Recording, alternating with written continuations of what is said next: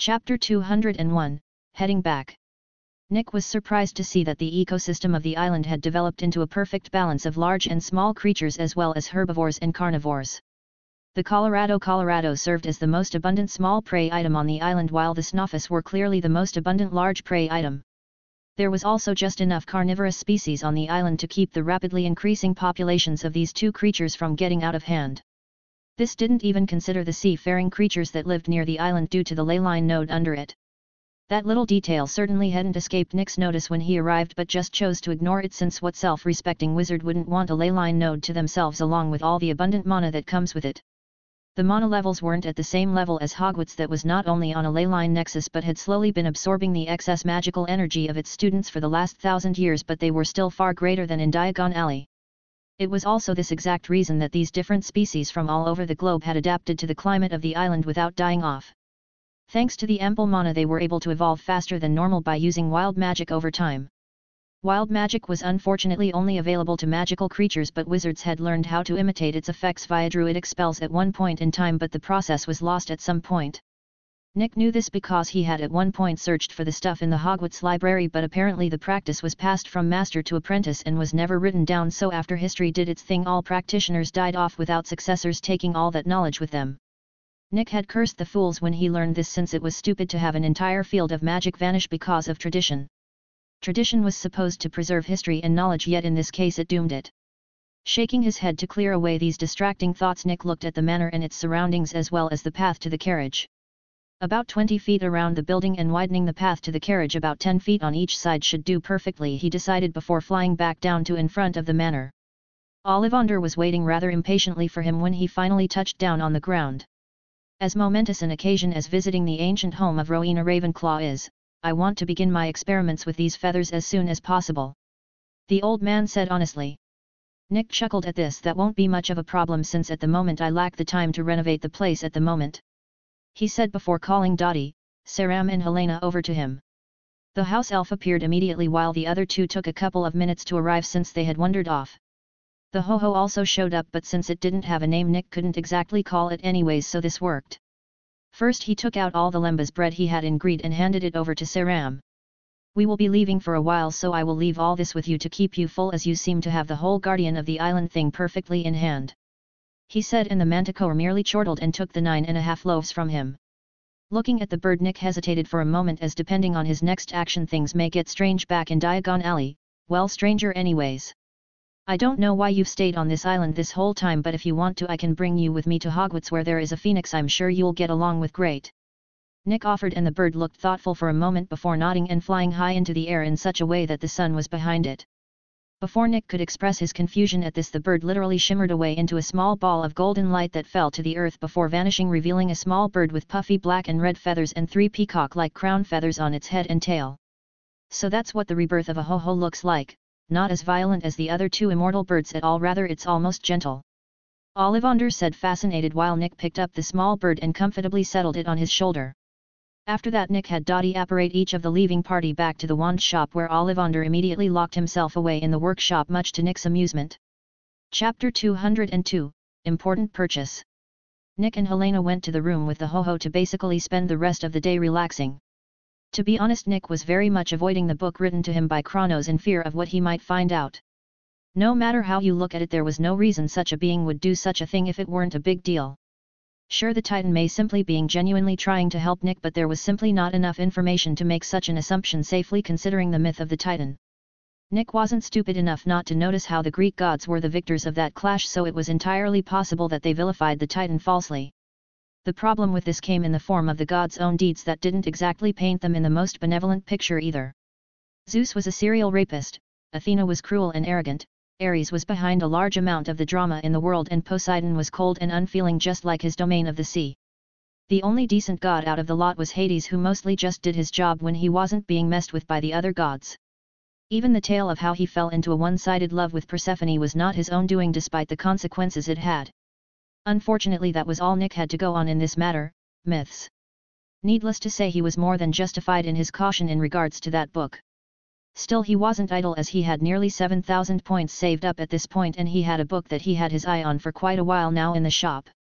specifically creating the Atronak Forge, that was a detailed book on how to create a magical device that allows one to forge sentient magical constructs so long as the appropriate knowledge is used. This book was priced at 6,270 points in the shop due to the way that the system appraises value for books. Books were priced based on 3 factors from what Nick could see: commonness or how easily it could be acquired, usefulness or how useful the knowledge within the book is, and power or if the book held innate power or use beyond that of a container for knowledge. This book was from an entirely different world, which made the price already considerably higher than most books from this world. The knowledge in the book was also very useful since it was a guide to the creation of a versatile magical device, which raised the price even higher. Thankfully the book held no power of its own, so that actually lowered the price. After all of that, the system determined a price based on its own grading system. A rather funny thing Nick found was that while most of the books from this world were more expensive value-wise in the system than in stores, though there was exceptions to this rule. Things such as Lockhart's works about his adventures in the magical world. In stores each of the man's 7 books cost 5 galleons, which in terms of system points should mean that they would cost hundreds of points normally. The truth, however, was that due to the books being actually detrimental to learn from and extremely common, were actually cheaper than nearly any other book save for nursery rhymes at a mere 3 points a book. Nick couldn't help but laugh at this, as even the system thought the man was full of shit. Anyway, Nick purchased the book he was interested in and immediately took it out of greed where it had appeared. Helena looked at the old brown leather-bound book with frayed pages curiosity. When Nick opened the book, however, she was left stupefied, as the language was unlike anything she had ever seen before. The clearly handwritten characters were strangely sharp-looking and clearly based in some sort of symbolism. Nick, on the other hand, instinctively knew what the language was and was surprised to learn that it was basically that world's version of demonic script, Daedric runes. No wonder it was so expensive. I could probably use this book to make a primer for a considerably large amount of the Daedric rune system. That would make 2 whole magical writing languages that I alone will know in this world, he thought, pleasantly surprised. What language is that? Helena asked curiously. I am not actually sure of its origins, but it looked interesting, so I grabbed it from a clearly forgotten spot. Nick said, not technically lying, since he honestly had no clue where the language actually originated from, and the book was definitely from an abandoned place considering its poor state. Chapter 203, Atronachs. Helena looked disappointed at this but shrugged it off, since this wasn't the first time she had come across an unknown language in a book before. What's it about? She asked, since she couldn't read it herself. I haven't read it myself, but from what I can see on the first page it appears to be the research notes of his wizard. Nick said honestly. Ugh, why is it always research notes and unfun topics with you? She complained before going on to ignore him and spoil Steve like usual. Nick chuckled at what she said but didn't argue, as he did indeed usually only read things that would advance his knowledge, and this book was no different. He of course wasn't going to point out that this book would let him literally create an army of loyal magical creatures whose origins were from an entirely different world. Atronachs were basically pure elemental energy given spirits and made manifest via magical energy. This allowed them to be summoned or shaped into any number of shapes based on the summoner's power and skill. In Nick's case, he would likely stick to common animal forms such as bears or lions. The rest of the day was spent with Nick carefully memorizing the information within this book that gave him several interesting pieces of information. For example, he learned that unlike most Atronachs, those made by the Atronak Forge were in fact actually created by it. To clarify, most summoned Atronachs were those that were naturally born in some plane of oblivion or another. Somehow the process to birth an Atronach had been figured out by whoever wrote this book, which was remarkable. Nick was quite happy to find that this process was recorded in the book as well via the enchantment runes needed to create the Atronak Forge. It was a fairly simple process that involved a medium such as a ruby or sapphire being imbued with highly dense elemental energy of the corresponding element. Fire for ruby and lightning for sapphire in those particular examples. After that, it was a matter of filling the gems with neutral spiritual energy until the gems burst apart. At that point, if done correctly, a vortex of magical energy will form before revealing the new Atronach. There was a warning at this point that in order to bind the Atronach to its maker, one needs to soak the gems in their blood before doing this process, or else the Atronach will be wild. Nick grimaced when he saw the schematics for the forge at the end of the book alongside a list of ingredients, as the ingredients were extremely expensive in the shop when Nick checked. By far the most expensive things were ebony in a fairly large amount and an unaligned sigil stone. Those 2 things alone would cost Nick nearly 500,000 points to purchase from the shop's material section. It's a good thing that I am pretty sure I can just make a ring array with the same function for cheaper, he thought, relieved. Time passed quickly after that, and 2 weeks came and went as June ended and July began. During this period Nick hadn't been taught anything really new by Ollivander besides the woodworking techniques to shape the wood. It was honestly just the same stuff as Muggle woodworking and thus merely needed practice to get down more than anything else. By the end of this month though Nick could pick out almost any wood and successfully tap and shape it into decent enough wand housings. He still made mistakes on the woods needing a more experienced touch such as burl woods, but he was at an acceptable level in Ollivander's opinion. It was at the 1st of July that this peaceful time was broken as a tall middle-aged man with long thin black hair and neatly trimmed goatee walked into the shop in a dark-colored Muggle suit with the front open. "Welcome to Ollivander's fine wand makers since 382 BC. How might I help you today, sir?" Nick heard Ollivander say from the front of the shop as he worked on carefully shaping the elm wood in his hands in the workshop. "I am looking for Nicholas Ravenclaw, is he in by chance?" the man said with a polite smile. Nick stopped what he was doing and listened in at this point since it concerned him directly. "Might I inquire as to who is asking about him?" Ollivander said, seeming to not recognize the man in front of him. The man chuckled. "Sirius Black," he said, not bothered by not being recognized. A decade-long stint in Azkaban had left its marks on him permanently, so very few people recognized him at the moment. Chapter 204, Sirius Black. Ollivander scrutinized Sirius for a moment with a stern expression before sighing. "Time has not been kind to you, it seems. You look like a totally different person than the Sirius Black in my memory. A bright handsome young man left like this, you have my pity," he said honestly. Sirius shook his head with a look of acceptance. "I have accepted that I cannot turn back the hands of time, no need for pity. Now about your apprentice," Sirius said with a smile. Ollivander was about to turn around to go get Nick but stopped when Nick stepped out of the back of the shop. He was still covered in wood dust and had the now chicken-sized ho-ho that he had named Dusk sitting on his right shoulder. "No need to get me, I heard the entire conversation," Nick said calmly. Looking at Sirius he noticed that the man, while certainly not young-looking, still had a noble handsomeness to him as well as a decent amount of muscle under the suit that hid it well. "It seems that your stay in St. Mungo's was quite useful for your recovery, you are not as scrawny as I assumed," Nick said honestly. Sirius chuckled. "The Medi witches took good care of me even if they were a bit strict for my tastes," he said cheerfully. Nick nodded before looking at Ollivander. "Do you mind if I finish up later if I bring back dinner?" he asked, and the old man smiled and nodded. "Take your time and do remember nothing bitter," he said, and Nick chuckled before walking out to the store with Sirius following behind him. Once out of the shop Nick turned to Sirius. "Shall we talk over dinner? I know of a perfect place that is nice and private with exquisite food," Nick said with a grin in his best Dumbledore impression, knowing Sirius would get it. Judging from the laughter of the man, Nick was sure that he had assumed correctly. "Ha, been quite a while since I had a good laugh like that, thank you," Sirius said, sincerely grateful. Nick shrugged. "I try my best, though the offer was completely true," he said with a wide grin. Sirius beamed. "I'm sure we'll get along famously, you and I lead the way," he said happily, and Nick headed towards Crumontes. Sirius was quite surprised when he saw the restaurant a few minutes later in a clearly seldom visited corner of Diagon Alley. "You weren't joking when you said it was private, I didn't even know it existed until now," he said casually. Nick chuckled. "I found it by accident myself, but it is easily my favorite place to dine these days," he said honestly. Nick then led the way into the store, which set off the bell he was quite familiar with these days. Soon the old man walked out of the back and smiled when he saw Nick. "Ah, Mr. Ravenclaw, and you brought a guest.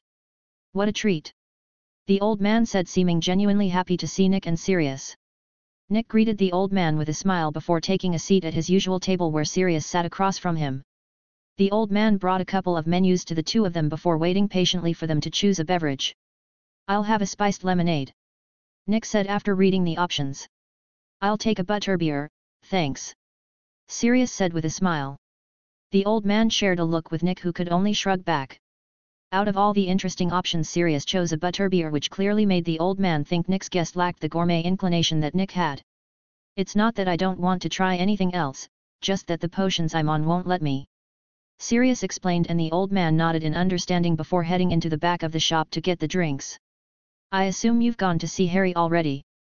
Nick asked, gaining Sirius's attention again. The man shakes his head with a guilty look on his face.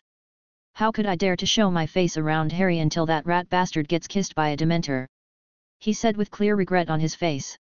"Looks like you have about 2 days left then, the man is set to receive his kiss on Friday night," Nick said, and Sirius nodded. "He definitely deserves it after what he did." But enough about that, I came to thank you for setting me free and clearing my name. Sirius said, controlling his emotions. Nick waved it off. I didn't do it for you, but Harry. Though I admit that there is something I want in your possession. He said, thinking of a certain locket hidden away by the demented house elf. Chapter 205, Death of Peter Pettigrew. Name it and I'll have it handed over straight away, it's the least I can do. Sirius said without any hesitation, and Nick knew that the man truly meant it. My sources tell me that your house elf has a cursed locket in its possession, while your cousin Bellatrix has a goblet in her vault with the same curse. I want them so that I may cleanse them of that foul curse. Nick said honestly and bluntly. Doing so will prevent Dumbledore from freaking out too much when he finds out about it via Sirius's own testimony. The best part was that he could even present the items to the old man as proof that he did indeed cleanse them. I'll get the diary at the start of the year, which will mean I have cleaned 4 of the current 5 Horcruxes once I get the ring. All that would be left after that would be Harry, which will take some extra work on my part. Nick thought seriously. Sirius frowned in confusion when he heard this. Though I will ask about the locket once I get home, but the goblet will take a while, is that okay? He asked, worried that waiting would making Nick unhappy. Nick shook his head and smiled. So long as I get to cleanse them, I do not mind waiting a while. In fact, you are more than welcome to have them back once I am done. Nick said sincerely. Sirius was surprised to hear this. So it's only the curse on these items you are after? It must be a terrible curse then. Why don't I have Dumbledore remove the curse instead? Sirius offered, but Nick shook his head. This curse is very special and so can't be removed without destroying the item it was on normally, but I have a way to do so that is unique to me. He said honestly. Sirius nodded in understanding. Some sort of family magic, I take it. He asked for confirmation, and Nick nodded. Something like that, yet. He said honestly. All right, give a couple of days and I should be able to get the locket to you, but as for the goblet, it may take some time. Sirius said, happy to be able to pay Nick back even if only a little for his help. After that they simply made casual conversation over their respective meals. Friday came around and Nick was invited to witness Peter receiving the Dementor's kiss alongside the entire Weasley family, Harry, Sirius, and of course Dumbledore. He arrived at the Ministry in order to wait for either an escort or the other invitees. The only person to arrive early, as well as Sirius, who wanted nothing more than for the execution to get done and over with. Nick was slightly curious if fate would shift to have Peter escape somehow, or if the rat will truly die today. All the previous changes to canon could be considered fairly minor, all things considered, but Peter's role in Voldemort's resurrection was by no means trivial. In fact, it could be argued that the man played the role of linchpin for that whole series of events that was vital to its success. Sirius also handed over the locket held within a special box enchanted to seal its influence while they waited. An hour later, and Arthur Weasley, his wife, and Harry all arrived at the Ministry, followed shortly by Dumbledore himself. After having their wands temporarily taken as a cautionary measure by the Aurors, the group was portkeyed to Azkaban's execution grounds. A large floating creature with black tattered robes covering it floated in the center of the area, releasing a chill and feeling of despair by its mere presence. Nick studied the creature, and it in turn seemed to study him before both chose to ignore the other. Whatever connection to Death Dementors had wasn't as strong as that of Thestrals, and so the creature merely found Nick slightly attention-grabbing rather than connected to him in some way. Nick himself had a similar feeling and thus waited patiently for Peter to arrive with the Aurors like everyone else here today. It didn't take long at all as Fudge arrived with a journalist from the Daily Prophet and a team of Auror protecting him before making this big show of greeting everyone. Soon after, a haggard-looking Peter Pettigrew was dragged out onto the execution field, kicking and screaming in fear as he begged for his life with tears and snot all over his face. Fudge gave the command and the Dementor eagerly pounced at Peter, and with a sickening sucking sound Nick watched as the man's soul was forcefully removed from his body and devoured by the rotten-toothed circular mouth of the Dementor, and Peter Pettigrew's body fell limp. He was dead. Chapter 206, Wand Splitting. Nick was honestly surprised to see that the execution had been completed flawlessly. I suppose I have truly entered into unknown territory at this point. The future is no longer set in the same course as before, and I need to be vigilant to any unknown outcomes now, he thought seriously as the group left the execution ground, each with their own different thoughts. Harry was horrified at the way Dementors killed, while Dumbledore was sad at the loss of life in general. Sirius, though, had conflicted emotions, as on one hand he was relieved to know Peter was finally dead, while on the other hand he was lost on what to do now. For almost a decade now he had wallowed in self-pity and grief for the loss of his friend and the betrayal of someone he trusted. When he was suddenly told that he was being released since they had caught Peter, he was astonished at the turn of events and happy that justice was to be done. But now that Peter is dead, he didn't feel any satisfaction from it at all, only emptiness, as he lacked a purpose to drive him forward. Nick meanwhile had Dottie apparate him to the middle of nowhere in order to cleanse the locket of the soul shard in it. Removing the sealing box and the Nazgul ring from greed, he opened the box and immediately dropped the ring onto the locket. The soul shard barely had time to react before the ring latched onto its housing and began to convert it to pure spiritual energy with Nick's signature. Dottie watched on from nearby with a horrified expression as a dreadful scream came from the locket as it glowed gold and white before the ring released the now inanimate locket after storing away the energy for Nick. It did not fail to dawn on Nick that the ring was growing more powerful with each soul shard he fed it and was also growing smarter as well. Perhaps if it is fed enough it may turn into a full-blown creature. Nick thought, now feeling slightly reluctant to destroy the ring once its purpose was through. It was obvious loyal to him if its apparent eagerness to please him was any indication, so he decided to wait and see if it eventually becomes a problem or a boon. Monday was an interesting day for Nick, as was in the workshop with Ollivander hold one of the many housing he had made. Today I will show you how to carve the runes needed to turn this ordinary piece of wood into a true wand. The first step is of course the splitting charm used to open the wand up. In this case Aperta Vivera, he said while pointing his own hornbeam wand at the wooden housing. A blue spell shot out and into the housing, which caused a crack to appear down the center of the wand housing, exposing its core area. This spell was designed to be as easy to undo as possible without interfering with the runes written within it. Can you tell me why it is needed instead of transfiguration? Ollivander quizzed Nick suddenly. When a transfiguration is undone, it removes any changes in the object that was transfigured. In this case I imagine that would also remove the runes added as well. Nick answered easily enough since he excelled at transfiguration. Ollivander nodded with an approving look. Quite so, wand makers in the early times tended to just use wand housings split by Muggle means. But the problem with that method was that if the enchantment holding the wand together was undone, the wand itself was as well. Ollivander said with a derisive scoff. Instead of dealing with that sort of nonsense, many wand makers put in a lot of effort to create this method of splitting that, although temporary, allowed the runes to be placed without compromising the integrity of the wand. He continued with a proud expression as he spoke of the progress of wand making. Nick nodded in understanding, since while a wand that could be dismantled easily like that previous model could be overcome with skill, he doubted many were capable of it. Finite, Ollivander said, and the crack in the wooden house closed up as if it was never there to begin with. He then went on to show Nick the wand movements and tell him the intent needed to cast the spell successfully. Once Nick showed an adequate understanding of the spell, he had him practice on the wand housings he had made previously. Nick had no problem admitting he had a slight problem with controlling the power of his spells, which resulted in more than a few wand housings bursting into splinters. Chapter 207, Redecorating. It took Nick quite a few tries, but he eventually managed to cast the spell well enough to split a wand housing without destroying it. Anyone who claimed that having more power made it easier to learn simple spells lied through their fucking teeth. Nick cursed mentally after failing to get the desired outcome for the umpteenth time in the last 4 days. The truth of the matter, as far as he could tell, was that it wasn't more power that made it easier, but experience in spell casting that he simply lacked. If anything, him being so powerful turned out to be detrimental in this case, as he had to actively hold back from the urge to cast a spell at full tilt like he was used to. Some spells excelled in such situations, but others that required pinpoint precision simply failed in those cases. Still, this is good training for magical control that may become useful at some point later, he thought, finally splitting a housing correctly. He went to eat dinner at Crumontas as he had been accustomed to before going to bed, since he planned to go shopping for furnishings for the Ravenclaw Manor the next day. Waking up at dawn as he was used to, Nick got dressed for the day before having Dottie follow him out of the wand shop after he said good morning to Ollivander. House elves super convenient for furniture shopping, as all it took for Nick to have the stuff he bought sent to the island was a quick snap of the fingers on Dottie's part. By the end of the day he had bought enough mattresses, rugs, toilets and other miscellaneous decorative or must-have items to fully redecorate the entire Ravenclaw Manor. They were all stored in the greenhouse at the moment, but he planned on making a trip to the island himself the next day to arrange everything. Early the next morning Nick went to the island with only Helena this time, which allowed him to cast magic without worry. He used this opportunity to cut back the plant life like he had previously wanted to. He left the trees that were fully grown alone when he did this, but the rest was cleared back considerably from the manor. Nick also used magic to take off the vines and dirt that had covered the manor over the last 1,000 years, restoring its regal look. After that he simply went through the whole building and thoroughly decorated it so that it no longer resembled a cold, empty place but a warm, welcoming one. The toilets were also of a special magical variety that banished the waste after they were flushed.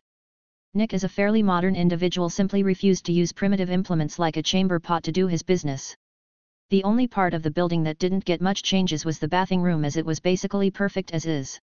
All the old furniture from over 1,000 years ago was stored in one of the empty rooms in case Nick ever wished to use them or sell them as the antiques they are. It's strange seeing the place so vibrant and cozy, Helena admitted when he was done.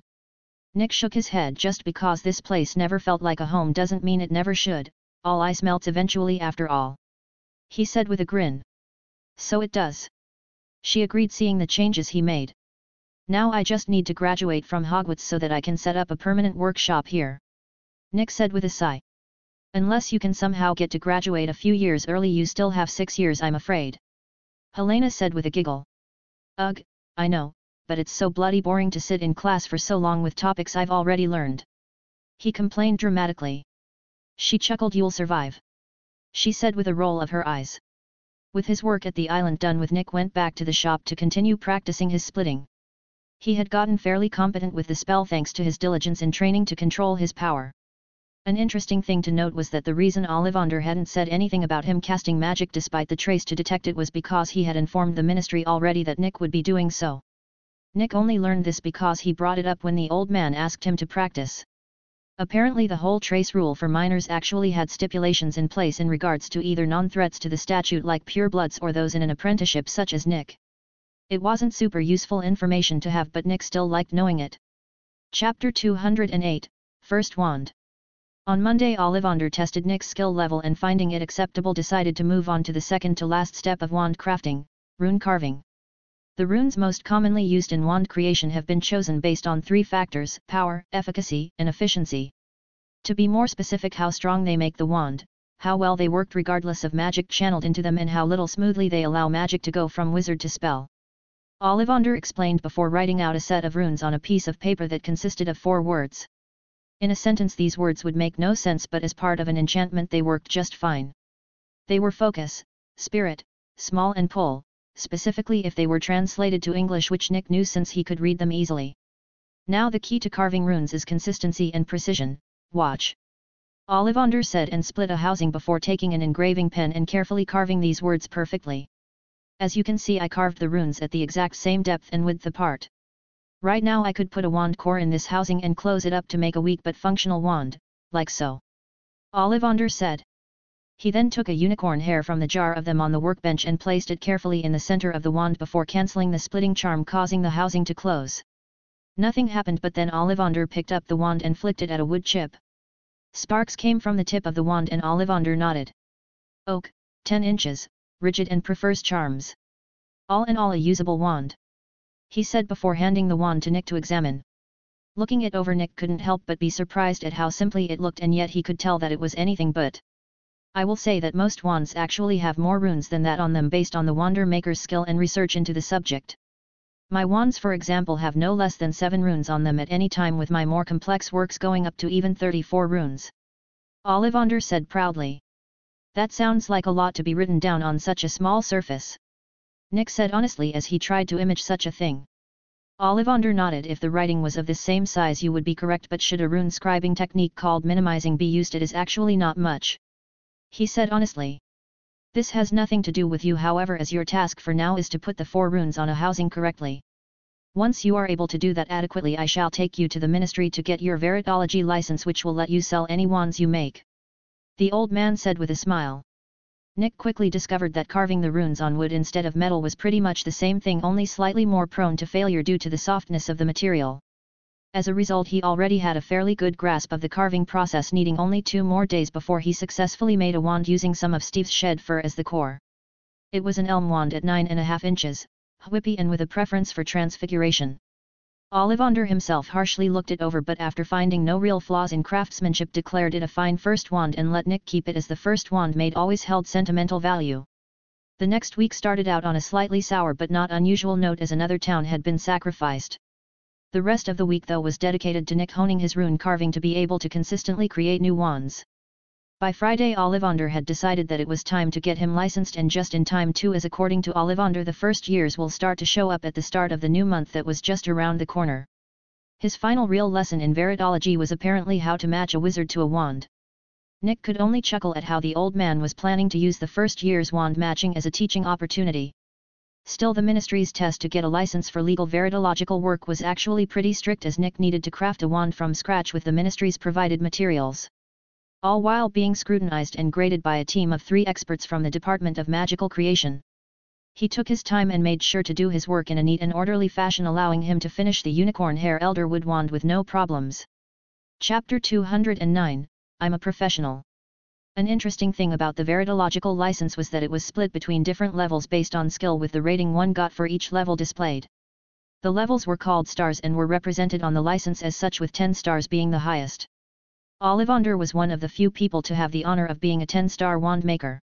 Each star was further separated based on the grading system that Hogwarts used, but the failing grades were only included past the first star. These grades from lowest to highest were T, Troll, D, Dreadful, P, Poor, A, Acceptable, E, Exceeds expectations, and O, Outstanding. Ollivander was a 10-star O-ranked veritologist, and at the end of the test Nick received a medal badge with 2 stars on it and a large O in the first star and an A in the second. It means your skill was enough to place you a single rank above novice. Ollivander explained when Nick asked about it. This surprised Nick, as he had assumed that this was the bare minimum skill to qualify for a license, but apparently not. Ollivander chuckled when he saw Nick's astonishment. To be honest, I actually held you back from taking the test until you reached this point to preserve my own reputation. After all, I am the world premier wand crafter, so any student of mine, even one for a few months, needs to be extraordinary, he said honestly. Nick could understand this, as it made plenty of sense if you thought about it. Ollivander had rarely ever taught another person and was the single most renowned wand maker in the world, so if his students weren't at a certain level when they were tested, it would state that he was not nearly as skilled as a teacher, lessening his reputation. It was stupid, but that was just the way reputation works in the wizarding world, unfortunately. Still, don't go thinking that this is enough for me to accept you have reached a decent level of skill. You will reach at least the 3-star A standard before you leave my tutelage, Ollivander said sternly, and Nick could only shrug in acceptance.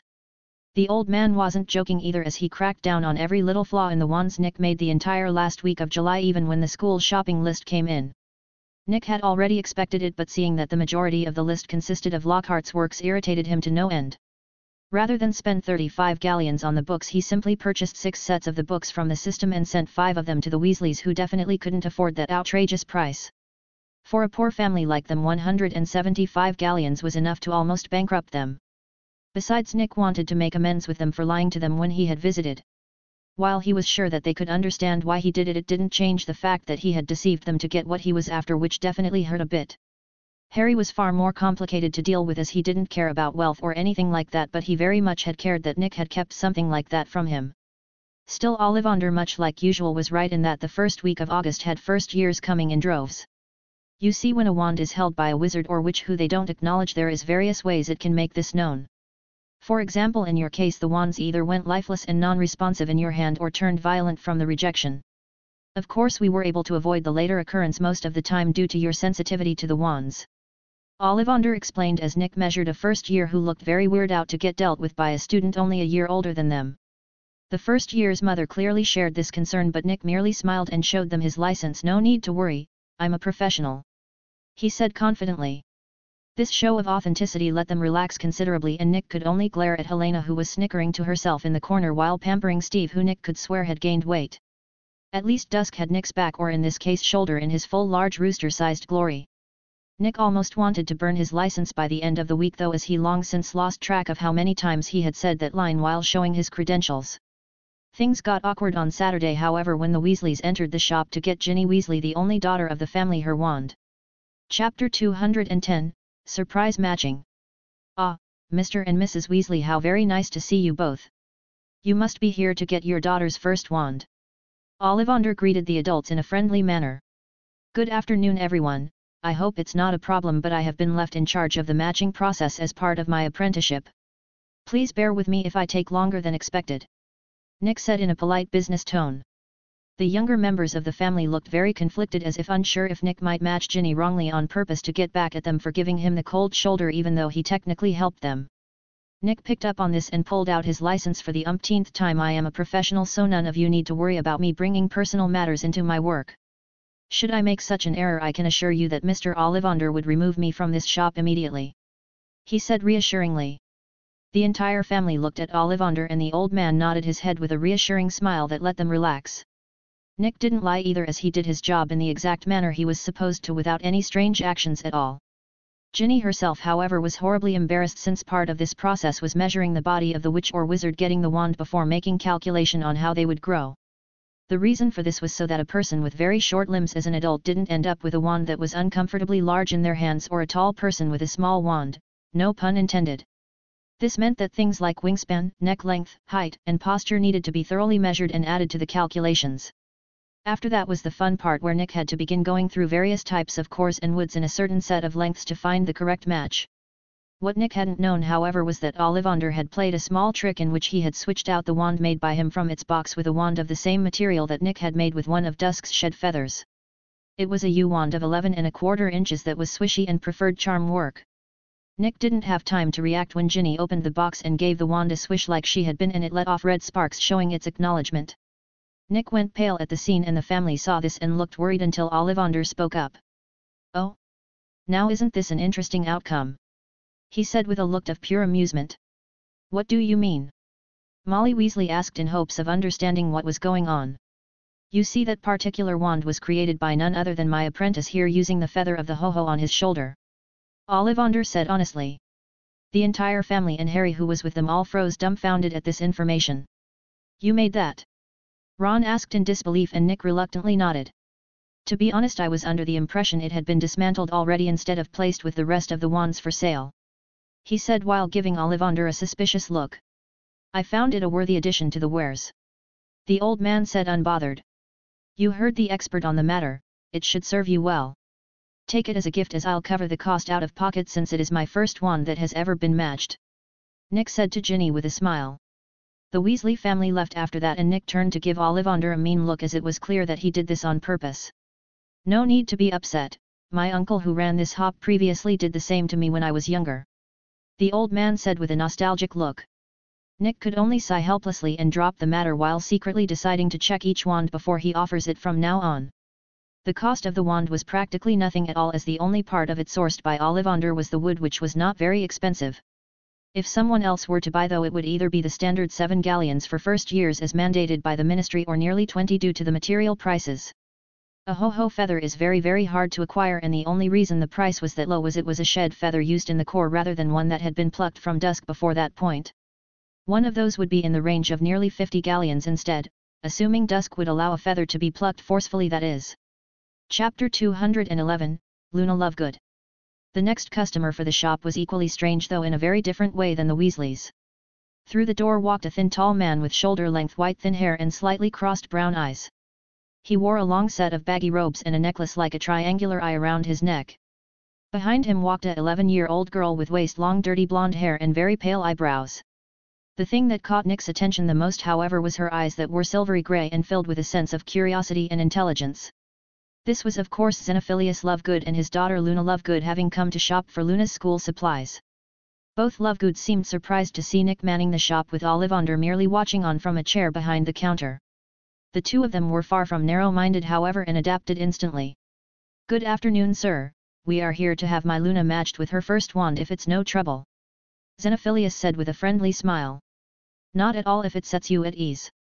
Nick started to speak, but Luna interrupted him. "You hate saying that," she said, catching Nick off guard. He was well aware that Luna was far more attuned to magic than most wizards from the books that all but lay it out, but that didn't mean he wasn't ill-prepared to be confronted with it.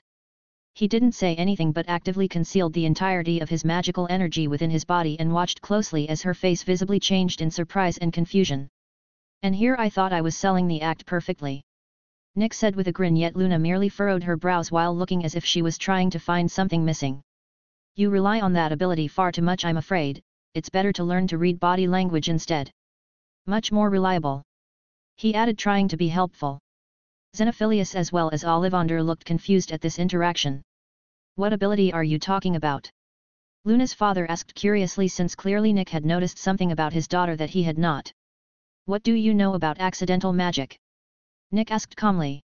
Despite not having anything to do with wand matching, this was far too interesting for Ollivander to bring the subject back to wands. "It happens usually as a result of high emotions and no normal outlet for release like wands." "Zeno, I'm shortening it," answered confidently. Nick nodded. "That is mostly correct, but did you know that wizards and witches are constantly releasing magical energy from our bodies? Nick asked, and the man nodded. That magical energy is filled with whatever emotion one is feeling at the time. Luna here seems to possess the innate ability to visibly see and interpret these energies, and as a result the rough thoughts of the person who she is looking at. It is not infallible, however, as I have just shown her though, hence the suggestion to learn body language. Nick explained. Zeno looked at his daughter for confirmation, and she also seemed convinced at this explanation. It should be true, since all of his nargles disappeared and now it's like he isn't even there. It is rather bothersome. Luna said, making her displeasure at Nick's act of withholding his intentions from her bluntly known. Nick chuckled at this, while both Ollivander and Zeno were astounded to learn of Luna's gift. Can you also see these energies? Is that why you knew how to prevent her from reading yours? Can you teach others how to do it as well? Zeno eagerly pelted Nick with questions that even Ollivander seemed highly interested in learning the answer to. Respectively no, and also no. I will answer any concerns you may have for your daughter's ability, but my own will remain private. Nick said sternly. Seeing that there was no more questions, Nick moved the topic back to getting Luna matched to a wand like they were originally there for. Nick of course measured Luna, who seemed very uncomfortable not being able to see what Nick was feeling and by extension thinking as he worked. Keeping in mind her personality, Nick immediately went to the ash wands in the store, which caused Ollivander to raise an eyebrow in interest. Luna reached out, and before she could touch any of the wands that rejected her, Nick snatched them away. Luna clearly was startled by this, but being as clever as she was, started to target those wands in particular to test him. Nick was amused at this and played along after seeing how she was trying to figure out if he had lied about being able to see magical energy. Unfortunately for her, he had not lied about not being able to see it, as his was superior to a watered-down magical sense like hers, as he could even feel internal magical energy as well as far more than just the emotions held within. Chapter 212, Summer's End. Luna was quite clever, however, and quickly seemed to realize this as she purposefully went to grab a wand that was on the counter behind her after sneakily moving to stand in front of it only to be stopped. Her ability only worked if she had an unobstructed view of the magical energy, and if someone stood in front of the source of the energy she was after, they covered it up, stopping her, and this rule clearly did not apply to Nick. While she may seem ditzy and crazy, most of the time her mind was incredibly sharp. Both Ollivander and Zeno watched this interaction quietly, as it was fairly clear to them what was going on. Eventually though, Nick tricked Luna into grabbing the wand that had been trying to get her attention this entire time, finishing the match much to the girl's clear irritation. If it had to be described what sort of face she made, then it was like a child that had a fascinating toy taken from them. You can settle the bill with Mr. Ollivander and get on your way to the rest of your shopping. Nick said with a chuckle. I'll win next time. Luna swore with a determined expression. You are free to try, as I am not a very hard to find person normally. Nick said, alluding to the fact he is normally in his workshop when not in class. Luna then proceeded to angrily drag her father out of the shop after paying for the wand. Full of secrets, aren't you? Ollivander says with a wide smile. Nick shrugged but didn't say anything, since he simply didn't need to. At this point even a blind man could see that Nick was very much a different sort of wizard. Still, despite how antagonistic that whole interaction was, it was fairly clear to Nick that he enjoyed teasing the blonde. Her reactions are simply too good not to, he thought with a smirk. Luna had obviously never learned how to control her own emotions very well, as she was practically an open book once you ignored any strange words or actions she may say or do. Unfortunately, Nick missed the perfect opportunity to snatch the diary away due to working during the Weasleys' confrontation with the Malfoys. It was a little strange how Lucius Malfoy was still willing to go through with his plan after the whole event, with Nick freeing Sirius while simultaneously taking Peter out of the picture. It was possible that he simply never thought that his plan would ever be connected to him, since his role in the whole thing was basically ditching the diary and hoping for the best. Unfortunately, he failed to take into consideration just how badly his house elf hated him. It was shown pretty clearly in the books that despite the loyalty that house elves are forced to show their masters, they very much can indirectly attack those same masters. Dobby repeated did this in the second book, and Sirius's house elf Kriaker basically manipulated the fact that Bellatrix was part of the Black household to feed her information just to spite Sirius. Moral of the story is that if they want to, house elves can and will ruin any plan you have, so treat them well so they don't want to. Nick lived by this idea when it came to Dottie, who got good food and was never punished for anything not his fault. Hell, Nick even went so far as to pay Dottie 10 galleons every 2 weeks to be used however he wished. Admittedly, this took a lot of convincing and no small amount of assurances that the house elf could put the money back into the household if he wished, which is basically every single time he was paid. Using said money, Dottie had restocked the pantry at Ravenclaw Manor and was slowly adding small magical decorations all over the place that frankly livened the place up greatly. Nick didn't know how, but the house elf had even somehow gotten his hands on an ore and magical timber supplier and was slowly filling one of the empty rooms with both, though in tiny quantities. Things slowed down business-wise in the second week of the month, so Nick was back to practicing his wand crafting from scratch under Ollivander's stern watch. Another town being sacrificed came and went with any real fuss, and Nick was improving by leaps and bounds in the art of wand crafting now that he had gotten out of the rough novice stage of it. The only gripe he had was that he wasn't allowed to experiment with the runes he carved into the core of the wand to try and improve the power of his creations as summer break slowly drew to a close. Chapter 213, Back to Hogwarts. Finally the day came when it was time to head back to Hogwarts for yet another exciting year of dealing with a threat to his very life. Unlike last year, however, Nick was starting the year out at the same level of power that an average 7th-year student had in terms of pure magical power. He had accomplished this thanks to the boost he got from digesting the energy provided by the Nazgul ring, slowly this time to prevent any overfilling like the last time. While this sounds like a lot of power to have, it should be noted that in terms of actual magical skill he was only equal to a 4th-year student, since he had mostly ever worked on his foundation despite his power. That was going to change this year though, as Nick wanted to accelerate his magical skill to the same level as the average 7th year to match his current level of magical power. Unfortunately, this will prove to be a hard goal to reach, since the difficulty of each year's knowledge increases considerably past the 3rd year. To put it simply, the first 3 years were technically the adjustment period of the student's stay at Hogwarts to magic learning. The 4th year was when things got past the novice level and into the average point of each subject. As one would expect, it was a small jump in difficulty that sadly many will get stuck at for whatever reason. Nick woke up at dawn as per his usual, except this time he dressed himself in his Hogwarts uniform that he then transfigured to look like normal clothes to prevent any muggles from getting suspicious. He had already had Dottie and Dusk follow Helena to Hogwarts, since they definitely wouldn't be allowed on the train. "Looks like it's just you and me for right now, Steve," Nick said to the niffler that was stuffing his hoard into his stomach pouch. Nick waited for Steve to finish up before tossing the niffler into his luggage and pulling the wheeled trunk out of the room. Ollivander was already waiting to take Nick to the train station with a smile. "It has truly been a privilege to learn from you, Mr. Ollivander," Nick said honestly with his hand held out for a handshake. Ollivander's smile widened as he took the offered hand firmly. "And it has been my honor to take part in guiding you towards whatever grand adventure surely awaits you," he said with no small amount of pride. They then apparat to King's Cross Station, and Nick wordlessly made his way through the pillar between platforms 9 and 10. The platform for the Hogwarts Express was already filled with aurors prepared to make sure that nothing strange happened to the students boarding the train, but was pretty much empty otherwise. "Oh, it seems I get the pick of the litter this time, nice," he thought with a smile as he boarded the train and chose a compartment at the back as he preferred. Most people like to get the compartments as far up the train as possible for some reason, and Nick preferred the back instead to avoid the hassle of people constantly checking to see if the room was taken yet. "I wonder if Daphne and Tracy will seek me out when they get here," he pondered as he watched more and more students entering the platform and separating from their families while they boarded the train. He saw a few that he recognized, such as Lee Jordan and Seamus Finnegan, but most were upper years or first years. "Now that I think about, I never really paid much attention to people outside of my small group of friends last year. Not that I planned to this year, but I hadn't really noticed it until now," Nick thought, seeing clearly older students and yet not recognizing most of them. Soon enough though, he watched as Hermione, Daphne, and Tracy all entered the platform nearly at the same moment.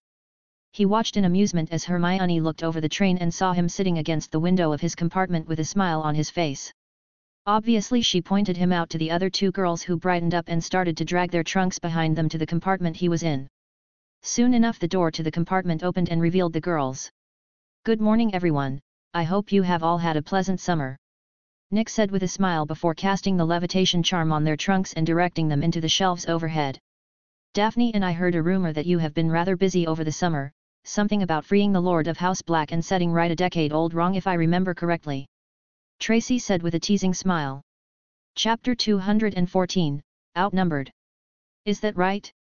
And who, might I ask, would spread such clearly exaggerated rumors?" Nick asked, playing innocent. "The papers were quite clear that whole affair was Minister Fudge's doing, and I wasn't even mentioned in the paper," he said with a grin. "It was Ron. He and Harry wrote to us about it afterwards, along with talking about some actions of yours that left us rather hurt," Daphne said calmly. Nick sighed. "While I regret a lot of the circumstances surrounding that event, there was no other way to do it. The only person in our group who should have had to bear the weight of those actions was myself alone, and if it was needed I would do so again," he said with a determined look that none of the girls could bring themselves to argue in the face of. "But enough of that nonsense, do tell all about what you've all done this summer, since my summer was pretty boring," he said, changing the subject easily. "Tracy and I most just finished our homework and relaxed all summer, so not really a whole lot to tell. Also, weren't you learning how to make wands from Garrick Ollivander of all people? How was your summer? Boring. Is he that bad of a teacher?" Daphne asked curiously. Nick laughed. "Not at all, he is a fantastic teacher. I even got my veritology license," Nick said, showing them his recently updated license that now had 3 golden stars on it, each with a large O in them. Daphne and Tracy both looked dumbfounded, but Hermione only looked impressed, but not like she understood the meaning of the stars or letters in them. "I swear that it's like you aren't even human sometimes, like how in Merlin's name are you already as good as a person with 3 or 4 years experience in only so many months?" Tracy asked in exasperation, and Daphne was nodding in agreement. "Speaking of which, do you want me to let you all in on a juicy bit of gossip in regards to this?" Nick asked with a Cheshire grin that told them volumes of his amusement at the information. They all nodded expectantly. "Ron's only sister came in to get matched with her wand, and would you like to guess what sort of wand she got?" he said, making them start spewing out guesses.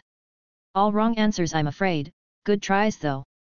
"No, the wand Ron's sister got was in fact none other than one that I made," Nick said, and drank in the sight of all of their dumbfounded expressions with a content smile. There was honestly few things more satisfying to see than one's friends in awe of oneself. Oh, you should have seen the look on Ron's face when he found out. It was simply priceless," Nick said with a laugh.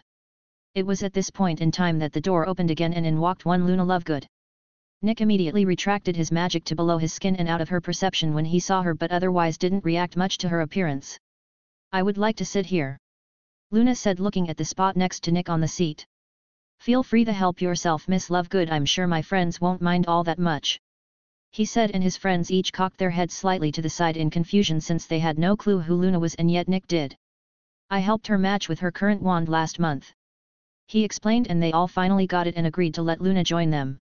It was only after Luna sat down that he realized he was literally surrounded by girls, with the only other male in the compartment being Steve, who was currently getting pampered by Daphne with a content expression. Traitor, Nick thought with a slight twitch in his eyebrow at the Niffler's willingness to submit to the tender mercies of soft-hearted girls. Still, despite this, Nick was mostly unbothered by it, since each of the girls were far too young to interest him in a romantic or sexual manner. If this situation were to occur, say 3 or 4 years in the future, and that may be very different, since anyone with eyes could tell each of these girls would grow into true beauties. "Luna Lovegood." Luna introduced herself in her normal dreamy tone that clearly caught the others off guard, much to Nick's amusement.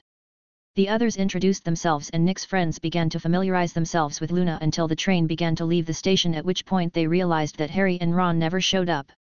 "Perhaps they are in another car avoiding me," Nick suggested, which sounded reasonable despite him meaning something totally different. Chapter 215, Accidentally Discovered Ability. The girls easily accepted this answer, since Ron and Harry were sort of giving Nick the cold shoulder last they knew. Soon enough the food trolley came by, and Nick treated everyone to some chocolate bars, apple juice, and sandwiches, while also buying up several boxes of every flavored beans so they could play blind man's luck. Luna needed to be taught the rules, but once she turned out to be a menace to play against, as her ability to somehow sense the future made her nigh unbeatable. Her divination talent came as no surprise to Nick, since it was pretty heavily implied in the books. It was never actually explained how, but in the books she always seemed to know what was going on at any given moment, even without an explanation, and while some of that could be attributed to her reading the emotions of others, the rest was clearly something else. Innate divination abilities was the closest possible magical ability he could find to describe how she did this. Perhaps it wasn't so pronounced to the degree Grindelwald's own ability was, where he could literally see into the future, but she was certainly gifted in the field extraordinarily. Luna seemed to use this future sense of her to predict what color the beans were, as well as which bean was foul tasting.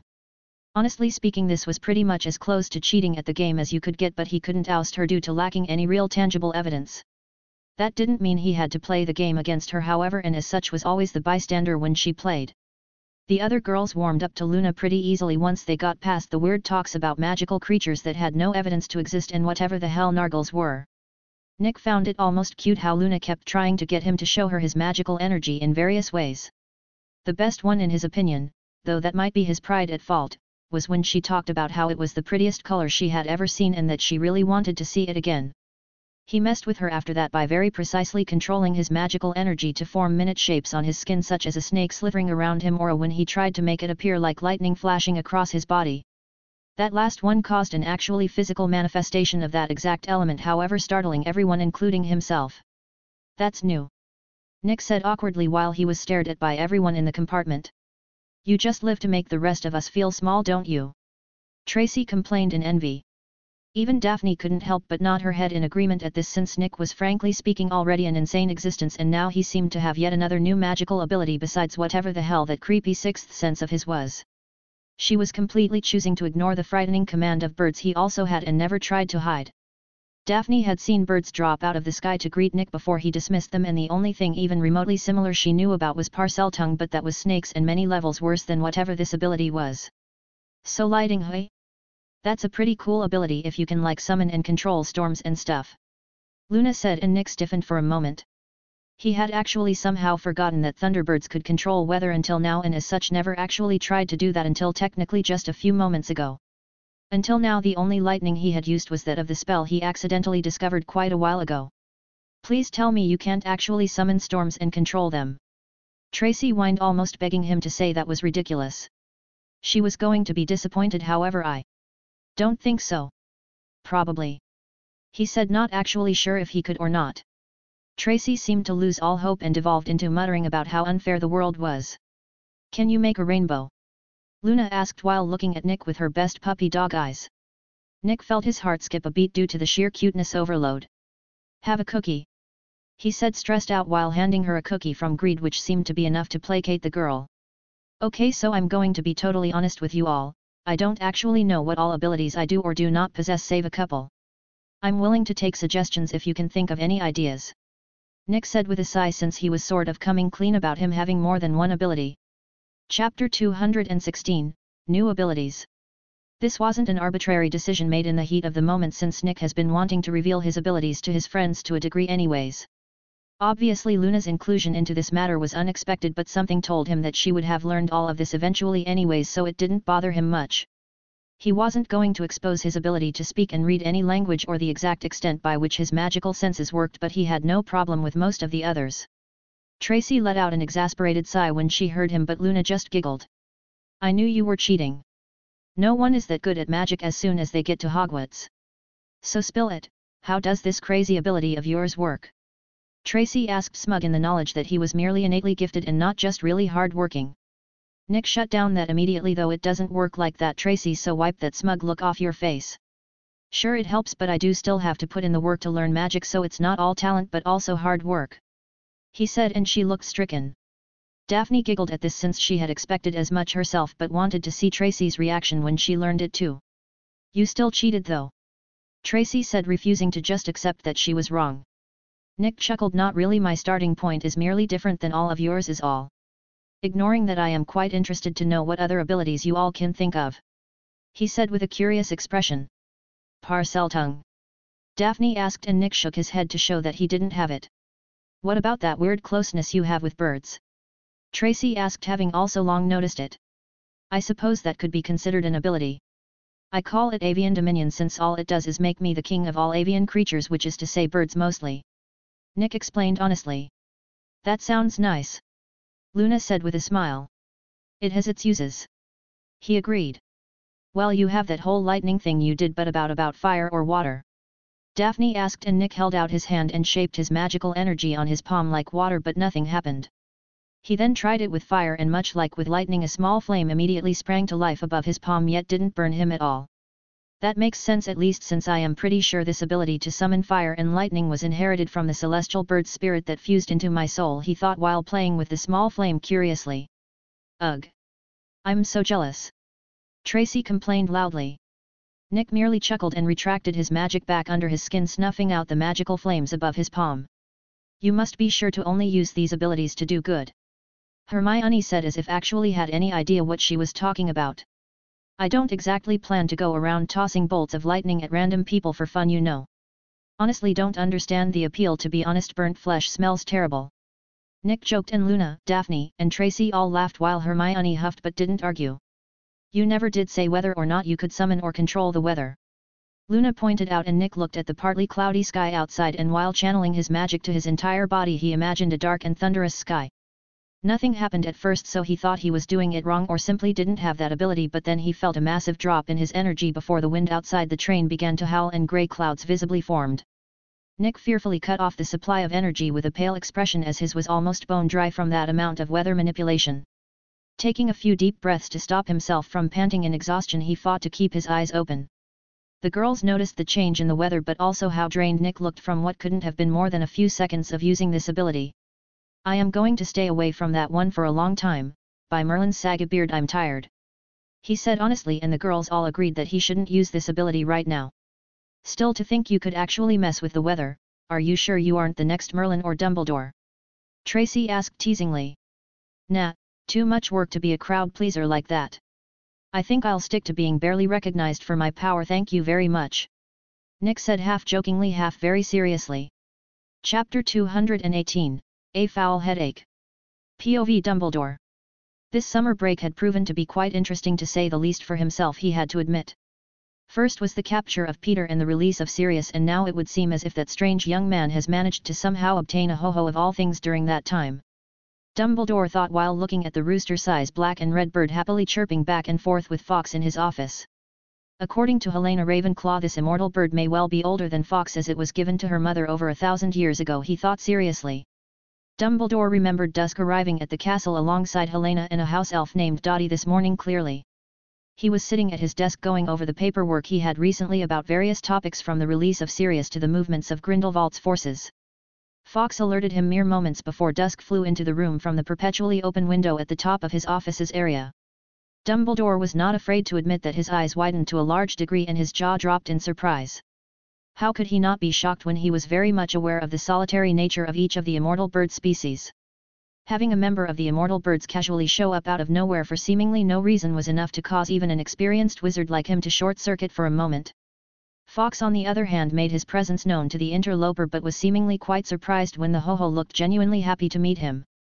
It was only after Helena arrived that Dumbledore understood why this was. A fact that only those in power really knew was the reason immortal birds stayed with their parents until adulthood. Immortal birds had what were known as nirvanic personalities, which in simple terms meant that how they were taught and shaped through their first lifespan carried over permanently forever. This meant that giving someone an immortal bird chick was not a simple trait of a magical creature from one to another, but a show of faith that the receiver won't twist the bird permanently into a powerful evil force. Clearly Dusk had been raised alone and with very little love at all, as if he wasn't an intelligent creature but a simple-minded beast. He wasn't evil but starved of true companionship and bitter at the world over it. This meant that when he found companionship he held onto it tightly and would get violent at outside interference, which Dumbledore learned personally. He was now sporting a slightly shorter beard after Dusk's warning strike when he tried to get the bird to leave his office while it was communicating with Fawkes. Like master like bird, it seems, he thought, remembering how badly Nick had reacted to his actions as well. Needless to say, he had quite the headache, to say the least, as he was helpless to do anything about the bird in his office. The worst part, however, was definitely the nightmare that was the fact Dusk went everywhere with Nick, according to Helena. There was honestly no way that the bird wouldn't cause a huge commotion during classes. The even worse part, though, was the need to convince Hagrid to stay away from the bird lest it disembowel the half-giant after being pestered one too many times. For all the large man's way with magical beasts, he was rather dense when it came to figuring out when to stay away from them on his own. None of this, however, mattered in the face of a piece of information that Helena accidentally gave him. Nick had somehow managed to allow a ghost take on a corporeal form. The sheer number of frightening implications this had was enough to cause Dumbledore to break out in cold sweats. Thankfully, however, the means Nick used to accomplish this did not restore the ability to cast spells to the ghost it was used on, since there was no wand on Helena at all. He probably used that mysterious enchantment method of his. He thought seriously. If before Nick's enchantment method had been interesting, now it was dangerous in the wrong hands, in Dumbledore's opinion. He of course knew that Nick was almost paranoid in the lengths he went to in order to prevent his method leaking, but the fact remained that the information was a potential threat. For now, though, Dumbledore decided to place his trust in Nick to protect the world from his own knowledge. Now to try and coax this ho-ho out of my office without getting another beard trim, he thought with a small headache. Chapter 219, Back. The weather cleared up pretty fast once Mother Nature took over and wiped away all signs of his tampering. The rest of the trip to Hogwarts was fairly uneventful, as despite the girls naming off any magical ability they could think of, Nick systematically crossed them off as things he didn't have. When the train arrived at Hogsmeade Station, Luna separated from the group and joined the rest of the first years in the boats. Hermione, however, quickly noticed that Harry and Ron weren't even on the train and was worried about them. "I'm sure they will show up later in some spectacular fashion," Nick reassured her with a grin. She knew he was probably right considering the two people in question, but still was worried. Nick meanwhile was already planning how to snatch the diary away from Ginny before she has the chance to let it corrupt her into opening the chamber. The problem wasn't Ginny in this case, but the soul shard in the diary. As the first Horcrux, this soul shard was basically the same version of Voldemort that was mostly sane and incredibly versed in advanced magics. This also meant that if it figured out that Nick was hunting it, the shard may flip the table to escape and do more than just petrify people with the giant magical serpent below the school. Obviously this was the worst case scenario, but Nick still needed to take it into consideration. Most likely, however, he would simply stun the girl when she was alone and remove the diary from her without anyone being the wiser. The best part, however, was despite the diary's magical cloaking abilities, Nick could still easily sense the evil magic that filled it like a torch in a dark room, so he will know the best time to grab it. Petting the Thestrals pulling the carriages, Nick and the rest of the group made their way to Hogwarts, eager to start another year. While the first years were getting sorted, Nick noticed Snape entering the Great Hall and speaking with McGonagall and Dumbledore, of which neither looked happy about. Leaning over to Hermione, he whispered in her ear, "And there's the flashy reappearance," before chuckling at her reaction that was a mix of embarrassed and angry. She was embarrassed at how close he had gotten, and angry because Harry and Ron had clearly done something bad again. Much like in the original story, Luna was placed in House Ravenclaw while Ginny was placed in Gryffindor. Clearly, however, everyone in the castle quickly learned what Harry and Ron had done, either from the paper or when McGonagall told her house. Most of the Gryffindor house thought it was an awesome way to come to Hogwarts and even planned to congratulate the two when they got into the common room. Nick and Hermione would not be a part of that for two different reasons that were fairly similar but not exactly. For Hermione, it was because she wanted to lecture them about breaking the rules and almost getting expelled for it. For Nick, it was because they chose the literal stupidest way possible to come to Hogwarts in their panic. First off, Harry had an owl and could have easily sent a letter in a hurry that would fix the problem. The second was that all they needed to do was literally wait for the Weasley adults by the car. There was obviously no way Mr. Weasley would leave his prized enchanted car behind, and thus would have found and gotten the boys sent on their way easily enough. Nick had honestly thought that the presence of him and the girls would have fixed this event, but clearly he was mistaken. Still, despite this, the biggest commotion wasn't from the boys' method of transportation, but rather when Dusk entered the Great Hall and perched himself on Nick's shoulder while rubbing his head against Nick's face affectionately. Most people didn't know what he was at first, but Anthony Goldstein exclaimed what Dusk was, and it caused chaos. The best reaction in Nick's opinion, though, had to be Lockhart, who looked like he had just taken a big bite out of a rotten lemon. Nick had to stop more than a few people from trying to touch Dusk, as despite the bird's patience on Nick's behalf, that was still a sure way to draw its ire. Nick loudly explained this to everyone in the hall, and the outstretched fingers were quickly hidden into fist away from the bird that would be more than happy to remove them. After that, Nick got a lot of jealous glares as he ate and also fed Dusk that was nearly just as gluttonous as Nick himself. "I do tend to attract gluttons, it seems," he thought with a chuckle. Chapter 220, Confrontation. McGonagall also passed out the reintroduction schedule for the second years, which included Nick and his friends. After that, the schedule would go back to the way it was for the previous year, minus a slight adjustment in the times. For the first week, though, it was headache-inducing cramming on the menu. An example of this was Monday, in which they had herbology followed by potions and the finally Dada. Nick was especially not looking forward to herbology since they were going to be working with actually dangerous plants this year, and he didn't exactly get along with most magical plant life. Thankfully, the first class was going to involve repotting mandrakes, and so he didn't risk getting attacked by anything save the venomous tentacula that was apparently teething. For those not versed in magical plants, I don't blame you. Venomous tentacula were a special vining-type plant that had legitimate fangs growing from its vines that it used to poison and kill prey to turn into nutrients. As if that wasn't bad enough, the things had one of the nastiest poisons to be hit with that many who were too far from help have died too. Obviously, Hogwarts had an antidote handy on the off chance someone gets bitten by the plant in the exact same greenhouse the plant was kept. Despite knowing how poorly Lockhart's class was going to go with that whole pixie event from the book, Nick was much more worried about the plants. Unlike how it seemed in the book, Cornish pixies were actually fairly easy to deal with so long as you knew any shield charm as well as stunning charm, of which Nick had both.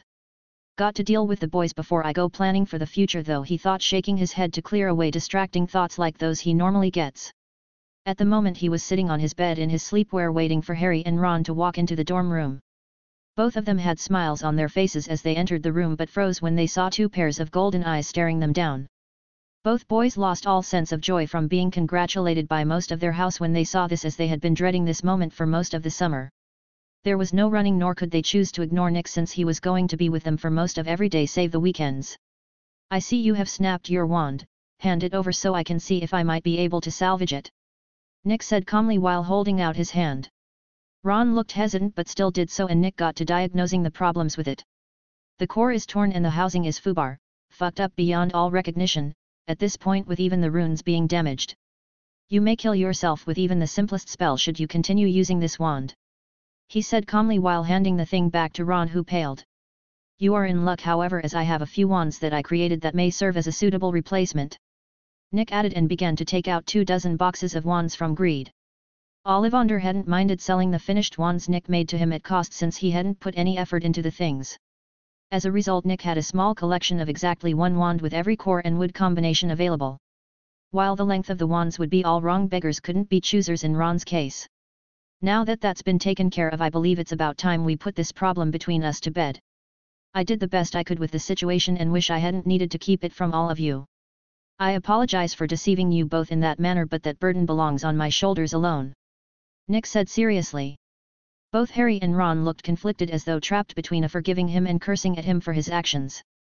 The problem, however, was that they had had time to really think about the situation and had come to the bitter realization that they were in fact untrustworthy in regards to that information.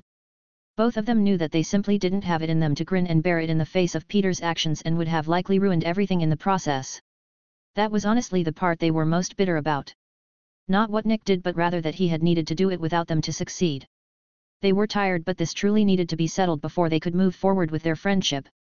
Chapter 221, The Outcome. After a few awkward minutes, the two boys vented their grievances to Nick, and now it was his turn to be uncomfortably as they talked about how he hadn't even tried to get them to help, as well as how he was practically a different person than when they met him after getting his heritage revealed.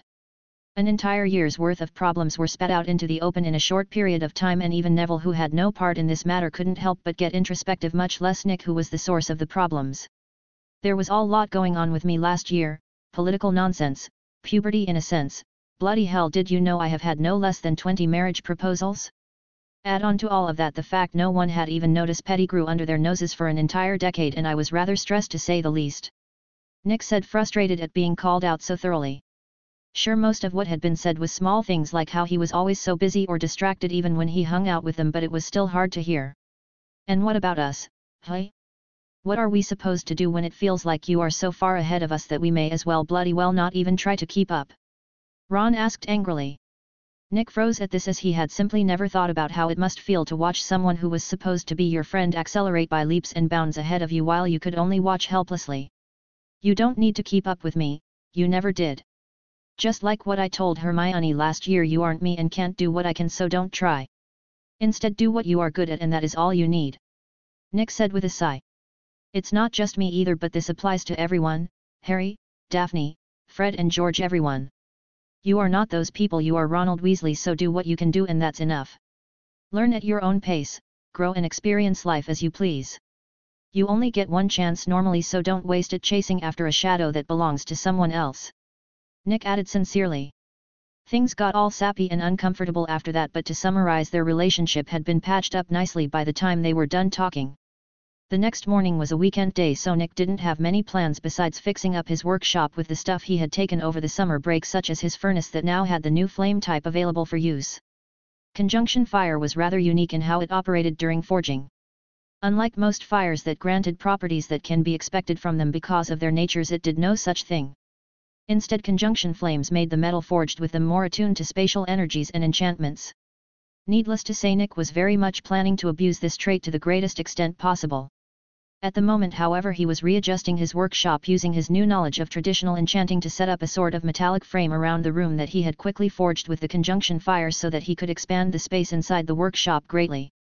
The reason this frame was necessary for this was because Hogwarts Castle itself was extremely resistant to foreign enchantments and tended to shake them off quickly when they would otherwise last years. As a result, Nick was cheating and actually only going to be expanding the space inside the metal frame rather than the actual room itself. Professor Flitwick had offered to help set it up since he found the idea to be a clever workaround. Nick wasn't familiar with space expansion charms, so that was where the good professor came in to make the place nearly quadruple its original size. This let Nick now have enough room to set up a woodworking station and material stockpile without it being affected by the metal side. Nick was also willing to admit that he may have grown a tad used to a certain quality to his woodworking equipment while at Ollivanders and refused to go back to whittling wooden rings so crudely. He still needed to purchase the equipment and wait for it to be ready before sending Dottie to bring it to Hogwarts, but the room was at least ready for it now. Unlike normally though, Nick wasn't in the workshop alone, as most of his friends and also Luna were all there being a pain in the ass messing with his stuff. Chapter 222, First Day Disaster. Besides dealing with Hermione, who was constantly trying to drill sense into Harry and Ron's heads, Nick also had to keep Luna from getting killed by Dusk, as she thinks he looks like he needs a hug and wasn't understanding that that would be the last hug she ever gave if Dusk had his way.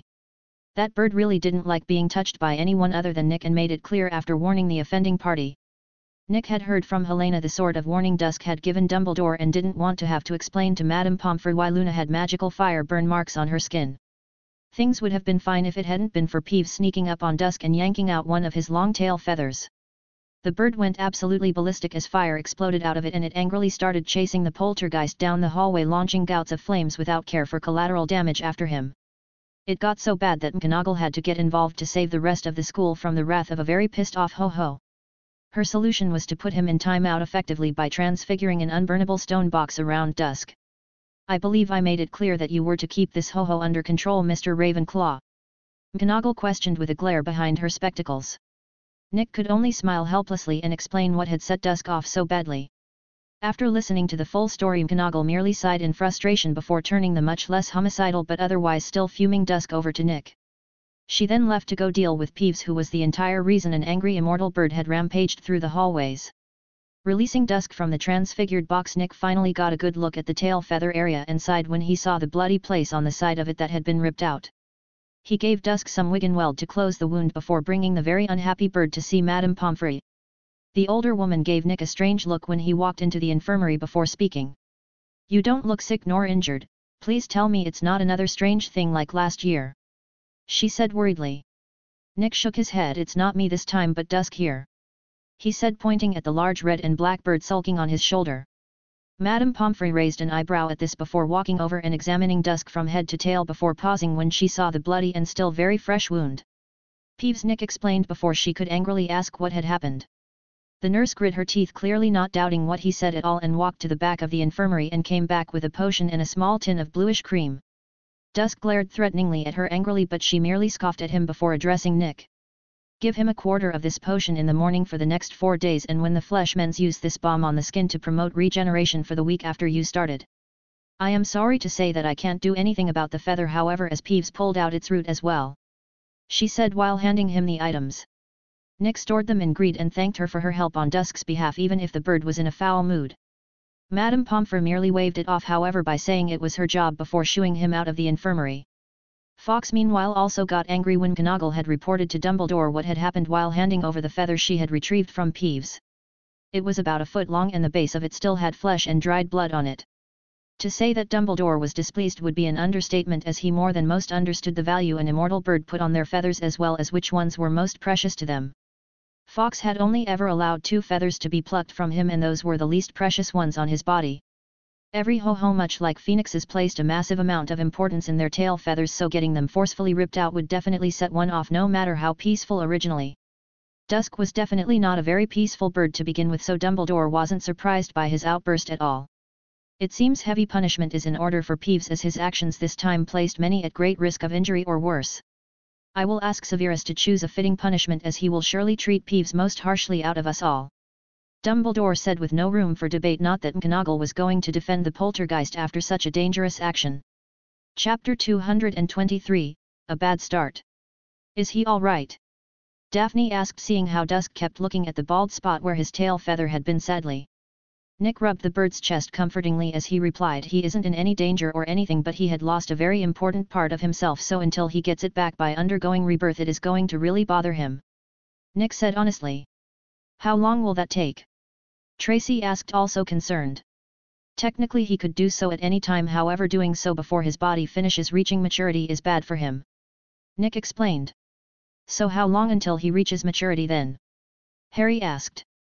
About a month or so, since it only takes a few months for an immortal bird to return to their prime after their rebirth. Nick said while distracting Dusk with some rabbit meat he got from Hagrid. The half-giant had heard about what had happened and wanted to cheer Dusk up a bit, as the big man couldn't stand the thought of a magical beast suffering like that for no good reason. It was rather funny seeing this first meeting between Dusk and Hagrid, as the bird clearly didn't know what to make of him. Sighing deeply, Nick complained this year isn't off to a great start at all.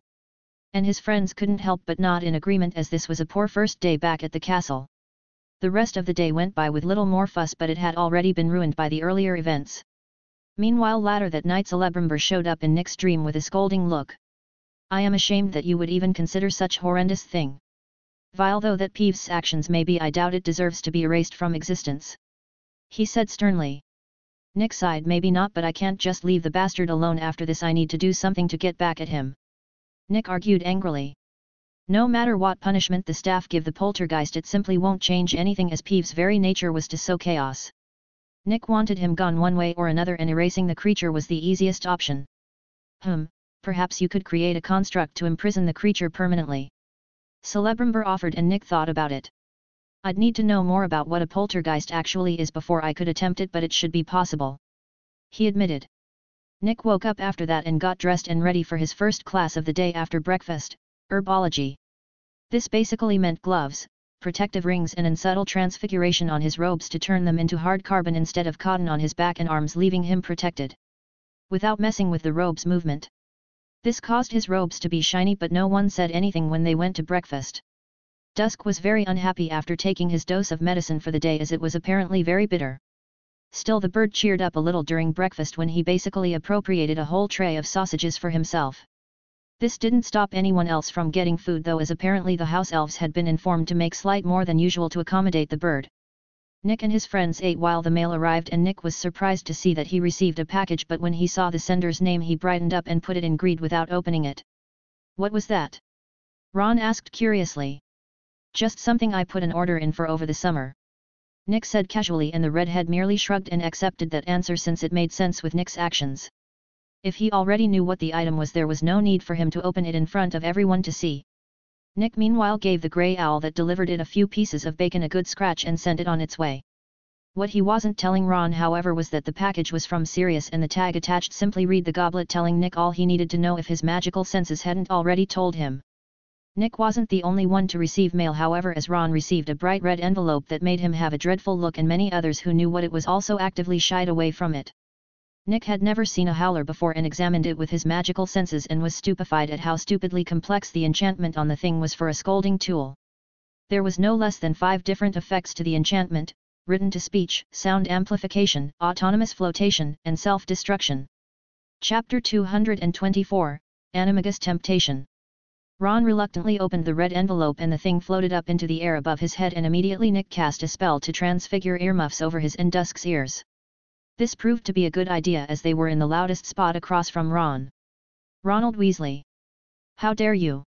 A voice boomed out of the letters so loudly that the table under it rattled, and Nick could feel the words as they were spoken. It was a fairly long stern lecture from Mrs. Weasley that had Ron and Harry both shrunk down in the seats in mortification. Once the tirade was through, the letter violently tore itself to pieces before those pieces burst into ash. Nick removed his transfiguration, and Dusk nodded his head in appreciation for being spared the deafening sound of the letter. Breakfast was basically over at that point, and Nick, Ron, Harry, and Hermione went to leave the Great Hall. But somehow, against all rules of self-preservation, Malfoy decided to come antagonize Harry and Ron. The boy was apparently wise enough to leave Nick out of it, or maybe the death-threatening glare of Dusk persuaded him, who knows. Nick couldn't help but sigh when he saw Lockhart following Professor Sprout from the area of the Whomping Willow. "Ah! Good morning, children. I was just helping the good professor treat the injuries of the Whomping Willow, as I have dealt with several of the species during my travels.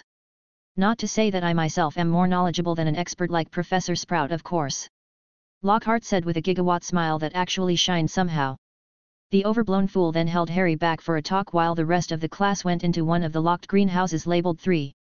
Inside the greenhouse was several rows of moving leafy plants in dried-out soil and a few other plants off against the walls of the greenhouse. Nick eyed the venomous tentacula suspiciously to make sure it was far away from him at all times as he took his position. The lesson proceeded as per normal after that, with Professor Sprout and Hermione explaining what mandrakes were, though Nick decided to stir the pot a bit and say something interesting that wasn't shared. Raising his hand, Professor Sprout looked pleasantly surprised before letting him talk. Hermione forgot to say that besides those uses, the mandrake's leaves also have a very significant use in a rather interesting piece of transfiguration, animagus transformation. In fact, they are a key ingredient in the process. Nick said with a grin and saw the professor stiffen at the mention of this. You are of course 5 points to Gryffindor. That being said, I can assure everyone that is a dangerous process and it would be best to speak with Professor McGonagall about it for further information. She said after recovering, though Nick did get a warning look that told him she knew why he had shared that information. Honestly speaking, Nick simply found it far too much of a waste that so few people chose to undergo the process and wanted to see if he could fix this by pushing his classmates onto the path. Nick himself wanted to undergo the ritual himself, but he had learned that now that he wasn't human anymore, he needed to modify every ritual he underwent from now on to his new race. It wasn't a huge modification honestly, but he had to delve into arithmancy to make it. Like all math, however, the subject was a headache to improve in. It also didn't help that for the animagus ritual Nick also needed to modify it to include the magical phenomena of magical beast birth.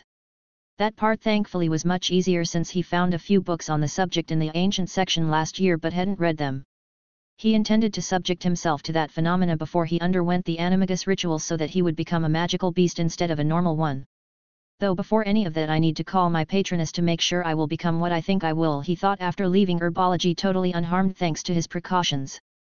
McGonagall's class was a breeze for Nick and Hermione, though the same couldn't be said of the others. They were supposed to turn a beetle into a button, and after a few months without practice their classmates were a bit rusty to say the least. Nick turned his beetle into a shining silver button with tiny highly detailed beetles on it, which like always impressed McGonagall, earning Gryffindor an extra 10 points before he basically relaxed the rest of the class while giving helpful reminders of the previous year's lessons. Chapter 225, Foolish Lockhart. These reminders helped his classmates greatly in jogging their memories of the subject, making them not fail as badly as they would have without them. Ron's performance was night and day with what was in the book, with him having a functional wand this time. He still had trouble of course, but no more than anyone else really. Hermione, being her normal overachieving self, was transfiguring her beetles into different colored buttons of different sizes as well.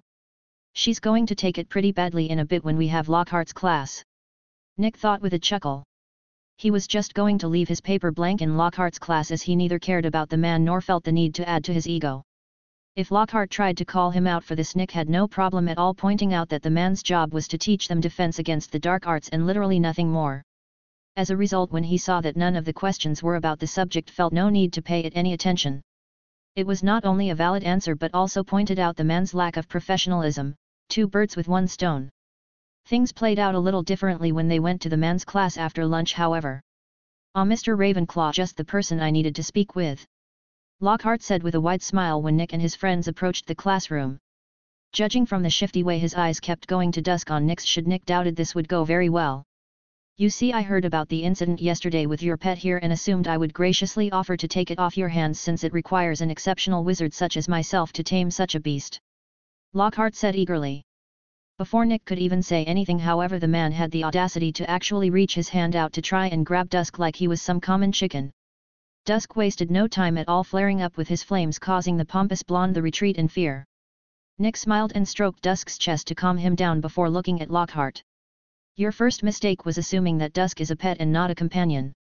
The mistake after that was assuming I was the one who gets to dictate where he goes and more importantly with whom. And your final mistake was attempting to lay a single finger on him without his permission, which is a big taboo with all immortal birds, as I'm sure someone so accomplished would know," Nick said condescendingly before walking into the room and sitting next to Harry, who high-fived him.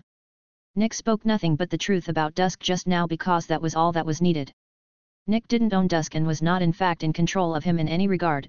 The bird was with him of its own free will and as a result was equally free to leave if it wished.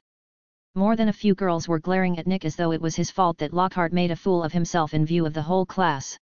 "Ugh, fucking fangirls are the worst," he thought disdainfully before choosing to ignore them and split a cookie with Harry as Lockhart made his way to the front of the room. Nick had to give the man credit as he played off that whole incident as a test on his part when it clearly wasn't. After that though, the class went nearly exactly as he expected, with Lockhart passing out that ridiculous test of his and Nick not even putting his name on the paper. After taking all of the papers, it became clear to Nick that the man had kept an eye out for his paper. "Mr. Ravenclaw, where is your paper?" he asked with a frown after going through the pile twice. I didn't do it. Nick said casually. Why not? Lockhart pressed, clearly unhappy. It didn't have a single question on the class itself nor on any of your solutions to magical defense from your books. Nick said evenly. -10 points from Gryffindor. Next time I expect you to do whatever work I assign you without any mistaken thoughts on the subject. Lockhart said with barely contained anger. Not to worry, it won't happen again. Nick said with a mocking smile. Lockhart snorted softly before switching back to his false persona and pulling out a large bird cage covered by a cloth. Within this cage lies a most terrible creature indeed, be warned, any movement might set them off. The man said, trying to build suspense before pulling off the cloth. Chapter 226, Detention. Pulling the cover off, he spoke dramatically. Yes, freshly caught Cornish pixies. He said as revealed the tiny electric blue-winged humanoid creatures with sharp faces and shrill voices that sounded like parakeets arguing. When exposed to the light after that cover was removed, they all went ballistic and chaotic as they stared at the students. Seamus Finnegan couldn't hold back his laughter anymore and Lockhart locked onto him. Yes? He questioned. Well, they aren't really dangerous at all, right? Seamus asked, thinking this whole thing was a joke. Don't be so sure of that. Lockhart said with a smirk. Devilish tricky little blighters they can be. All right then. Let's see what you make of them. He then said loudly before making the mistake of opening the bird cage and setting the things free. Immediately the pixies burst out of the cage and immediately began causing chaos around the classroom. Nick casually waved his wand pro to go. And summoned a shield dome over his classmates but purposefully left Lockhart out of it. It only took a few of the pixies crashing into the shield to realize that the students were safe and turning their malicious gaze exclusively on Lockhart. Nick had to give the man credit in that he still tried to get off his bogus pixie removal spell before his wand was thrown out of the window by the creatures and they started tormenting him. A few of his fangirls tried to help him, but all that got them was attacked by the pixies when Nick retracted the shield from them specifically. Manipulating the rough shape of a shield charm was a breeze since the wording of the spell made no mention as to its shape at all but rather only its function. Nick watched with a calm expression as Locke had his hair cut, pulled, and burned by the pixies that used a candle on it.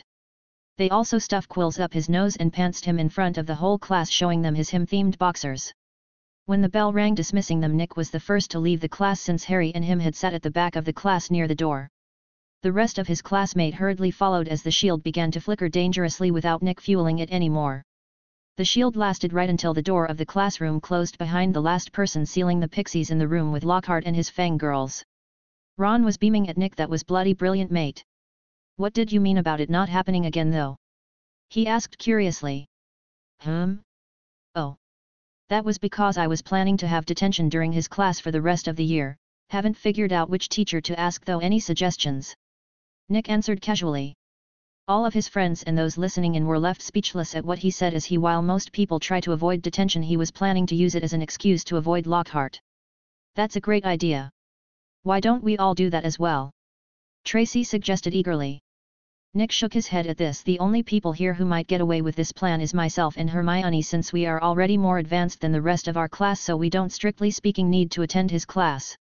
He explained honestly, leaving them heartbroken at this truth. I for one think it's rude to Professor Lockhart and won't be doing that. Hermione said disapprovingly. Nick shrugged. Suit yourself, but do keep in mind the option is always available, he said, not minding.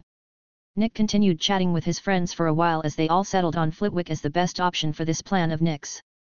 Separating from them to go have this chat with Flitwick, Nick went to the third floor past his workshop to the man's office and knocked on the door. The door opened on its own and Nick saw Flitwick sitting at his desk going over papers from his other classes. The half-goblin looked up and saw Nick and smiled. Nick, it's good to see you. What can I do for you today?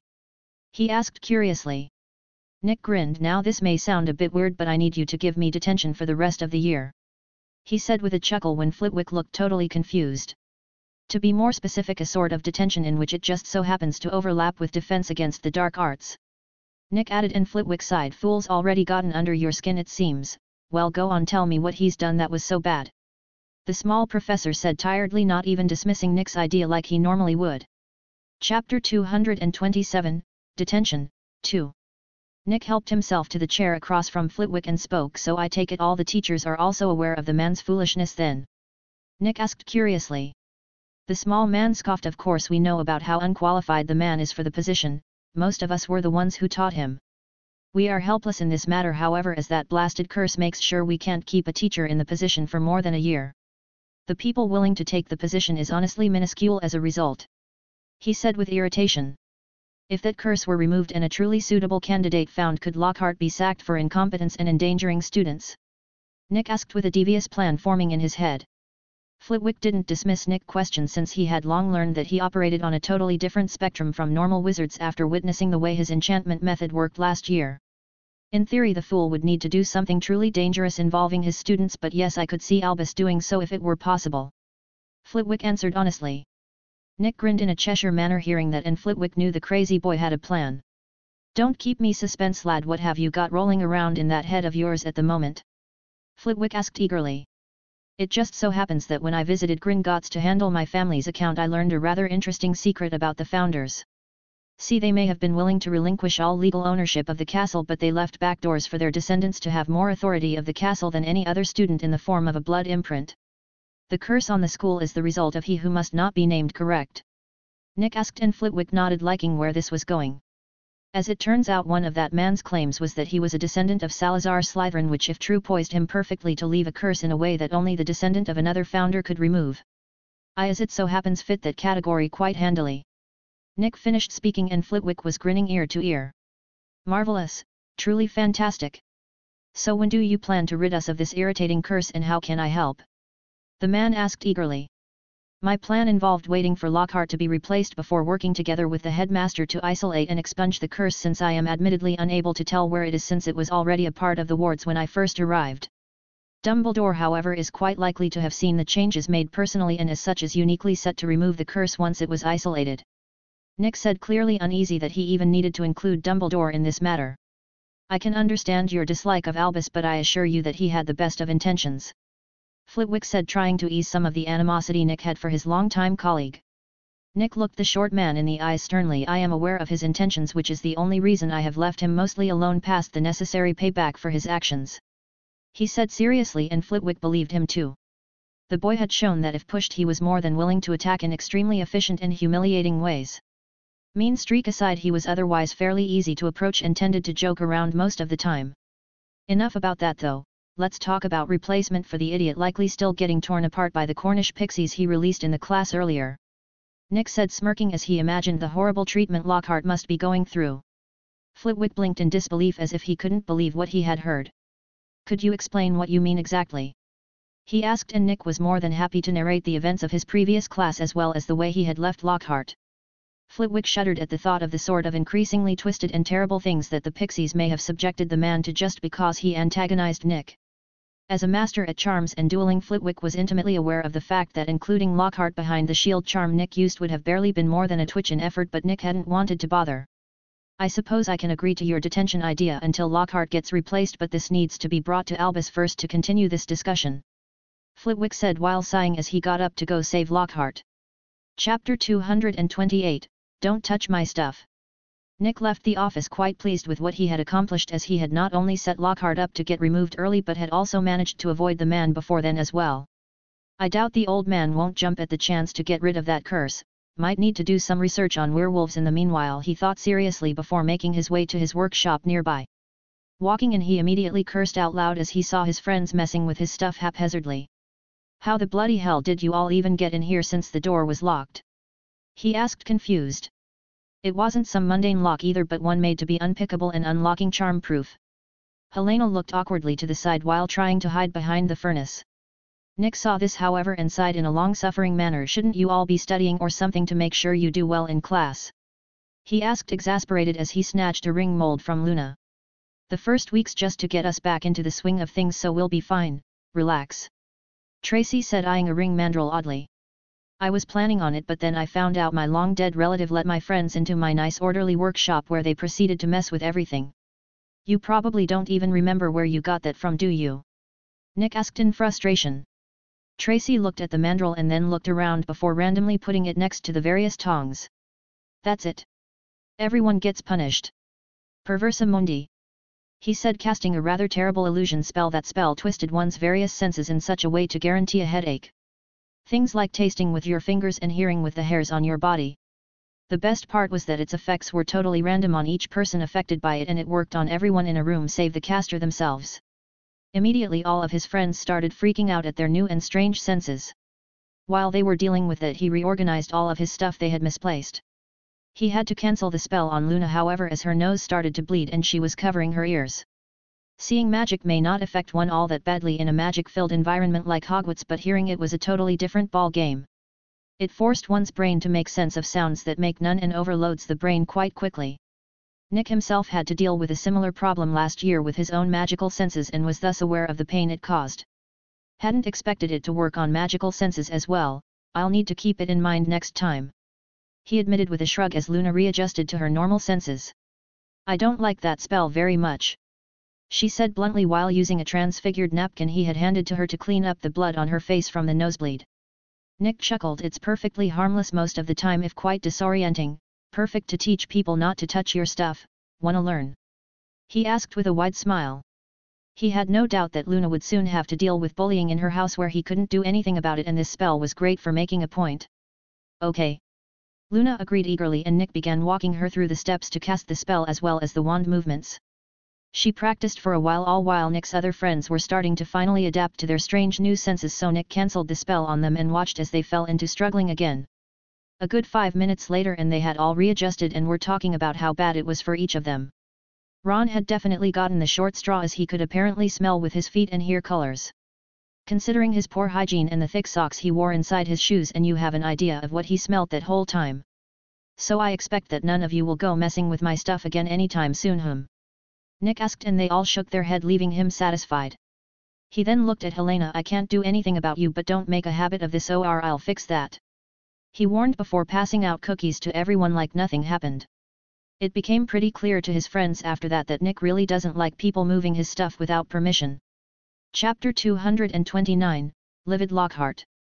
Lockhart POV. He hadn't been having a very good day at all so far, as besides the little chat he had with Harry, everything seemed to be going wrong. None of the other professors seemed to appreciate his clear magnificence and even went out of their way to try and ignore him. It was outrageous. Then there was the boy Nicholas Ravenclaw, a minor celebrity in his own right. Yet the boy not only didn't look up to him as he should, he actually made a fool of him in front of his adoring students not once but 3 times in short order. The first was when he so graciously chose to take that immortal bird off of his hands as the clearly most skilled animal handler in the school, but had been attacked by the stupid beast. The boy then had the nerve to loudly chide him, Gilderoy Lockhart, on the mistakes he made, as if he could ever be surpassed in knowledge by a second-year student. It was preposterous to say the least, but he was magnanimous and let them all know that he was merely testing the boy.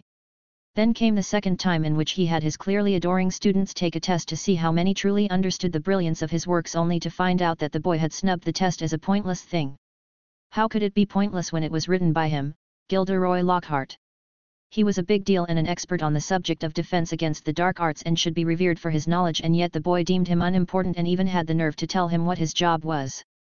Not even taking points from his house seemed to bother the boy, as he mockingly said it wouldn't happen again, and yet not more than 5 minutes later the boy humiliated him again. This time was the most egregious offense so far, as not only did the boy ruin his lesson by using a pathetically weak shield charm that he, Gilderoy Lockhart, could have easily dismantled to stop the pixies from reaching his classmates, but the boy even had the nerve to send his poor adoring fans into the terrible clutches of the pixies after they sought to aid him, even though he didn't need it. If only the true alpha of the band of pixies hadn't stolen his wand when he was about to apprehend them all again. He would have set the boy right in no time at all, and yet here he was, having needed to go to the infirmary after his precious hair had been brutally defiled by the pixies the boy set upon him. Even worse, his perfect complexion had been marred by the pixies using a candle, leaving a scar upon his face of all travesties. He shuddered to think of what further injustices he would be suffering if Professor Flitwick hadn't just so happened to be passing by the classroom and noticed the commotion. He had the pixies on the ropes, he was sure, but alas, his efforts were ruined by the charms of his fellow professor.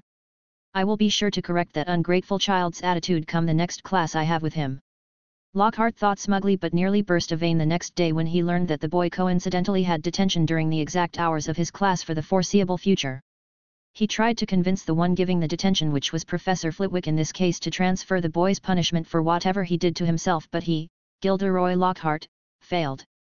Missing my class should be punishment enough, I suppose, he thought before moving his thoughts onto more important matters such as how to get rid of this atrocious scar upon his divine visage. He had begged Madame Pomfrey for a cure, but the dreadful woman merely stated that her job was to ensure the proper health and survival of those sent to her, and that the scar threatened neither, and as such was beyond her job. The sheer nerve to say that a scar upon his face wasn't a threat to his survival. Left no choice at all, he approached the sinister personage of Professor Snape to see about procuring an elixir of scar removal which a skilled Podiwunner surely had on them at all times. He would have had his own brewed potion, but alas, he hadn't the time to dedicate his substantial potion brewing talents to make one in recent times. He was very important and busy after all. The terrible man had the nerve to scoff at his request and even smirk at his misfortune, however. Chapter 230, Nasfia Mark II. Nick meanwhile had cranked on the furnace in his workshop after thoroughly ensuring his message was understood by his friends. Without exception they all chose to leave shortly after he turned on his furnace as the temperature rose to uncomfortable levels for them.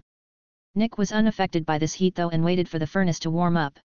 Once ready he cranked the cold flames in it up and prepared the Nasfia ring he had taken back from Helena to be wiped of its current enchantment and then enchanted again with the new one.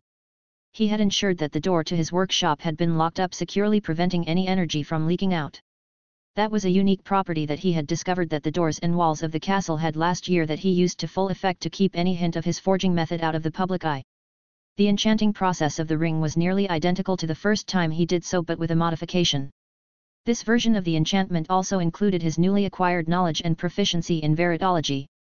The final result made him smile when he read the appraisal of the system. Ring name, Nasfia Mark II. Grade, Rare. Abilities, Autozizing, Spiritual Solidification, Magic Foci, Bound, Loyal. Description, a ring capable of allowing pure spiritual beings to take corporeal form and allows the use of magic. The power of the wearer cannot increase unlike the living, however. System appraisal, an unusual ring that was made with ghost in mind, created by an up-and-coming ring smith. Nick gave Helena a thumbs up and she eagerly slipped the band over her finger and immediately took on a corporeal form. Nick's eyes widened as he sensed a large amount of magical energy from the air in the castle poured into her as if filling a void it hadn't noticed until now. It's possible that it was only after her form was capable of holding the magic such as now that her magical ability returned. He theorized. The mana, as he had taken to calling it over the summer, settled in her body at a level between Dumbledore and Mr. Weasley. If he had to say specifically, he would say that she had nearly the same level of power as he had felt from Snape, if a bit larger.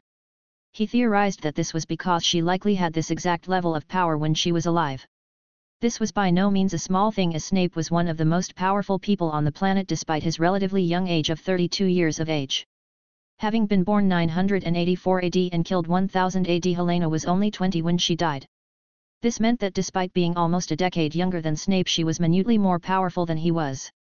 Whether this was because she had her own talent or because she had full access to and the ability to read all the books in the ancient section was not clear. Nick was very aware of the game-changing knowledge that the ancient section held and as a result was unsure what route Helena took exactly to reach such a level of power. What he did know, however, from talking to Helena was that she was well on her way to reaching the level of Dumbledore when she was killed. She herself openly stated as much, and according to her that level of power was merely a couple of notches below the Godric Gryffindor and Helga Hufflepuff, and even more so Salazar Slytherin, not to mention her mother, who was the most powerful of them all after reaching a new level, even though it killed her in the end. Does this mean if he is given enough time Snape may become as powerful as Dumbledore and Voldemort? Nick thought with a shudder. Neither Voldemort nor Dumbledore were perfect at their level of power, but a Snape at that level of power was much worse. The only reason the man wasn't cruel and sadistic like most of the other Death Eaters was his love of Harry's mother, but if he had the power to bring the world to its knees, all bets were off. Good thing he doesn't seem to have any ambition beyond protecting Harry and killing Voldemort, he thought in relief. Helena held up her hand and her paintbrush from across the room floated up and into her hand in an impressive display of wandless magic. Nick would have been impressed had it not been for the fact he could sense how inefficient that simple action was for her. Still, Helena was pleased, and it showed on her wide smile as she looked at the brush in her hand. Now we just need to get you a wand. Lucky for you I happen to know just where to find such a thing. Nick said with a smirk. For the next 10 minutes Helena went through the various wands in Nick's possession before finally settling on a cherrywood wand with a unicorn hair as the core. Chapter 231, Buried Alive. Nothing really interesting happened for the rest of the week until Saturday, except perhaps that Luna had used the Perversa Mundi on some of the people in her house who thought she was a good target. Flitwick was quite pleased at how she handled them and was not surprised at all to learn from her where she learned such a spell. The professor had long since gotten used to seeing Nick pull out obscure or downright unheard of magics. This spell wasn't really one of them, as it was in a book on illusions in the library that he himself had read during his school days. That said, the subjects of illusions was both very unpopular and very popular at the same time. To be more specific, the disillusionment charm, which was an illusion spell, was very popular, but few looked further into the school than that. It would seem Nick shares my view on how underutilized illusions are, the small professor thought with a wide smile. The professors weren't supposed to have favorites, but in secret majority of them had Nick as a personal favorite, even Severus of all people. Severus Snape may not like people themselves, but the man could appreciate gifted individuals, especially when that gift applied to his field of expertise. Still, Luna got warned not to use that illusion spell carelessly or with malicious intent, which she easily agreed to. Saturday was the day that Nick's group of friends was planning to go visit Hagrid, but Harry got a rude awakening from Oliver Wood, who wanted to train nearly an hour before Nick even woke up. This meant that Harry was very tired by the time he caught up with the rest of the group, and they headed to Hagrid's from the field after the Slytherin team showed up at the pitch. Earlier.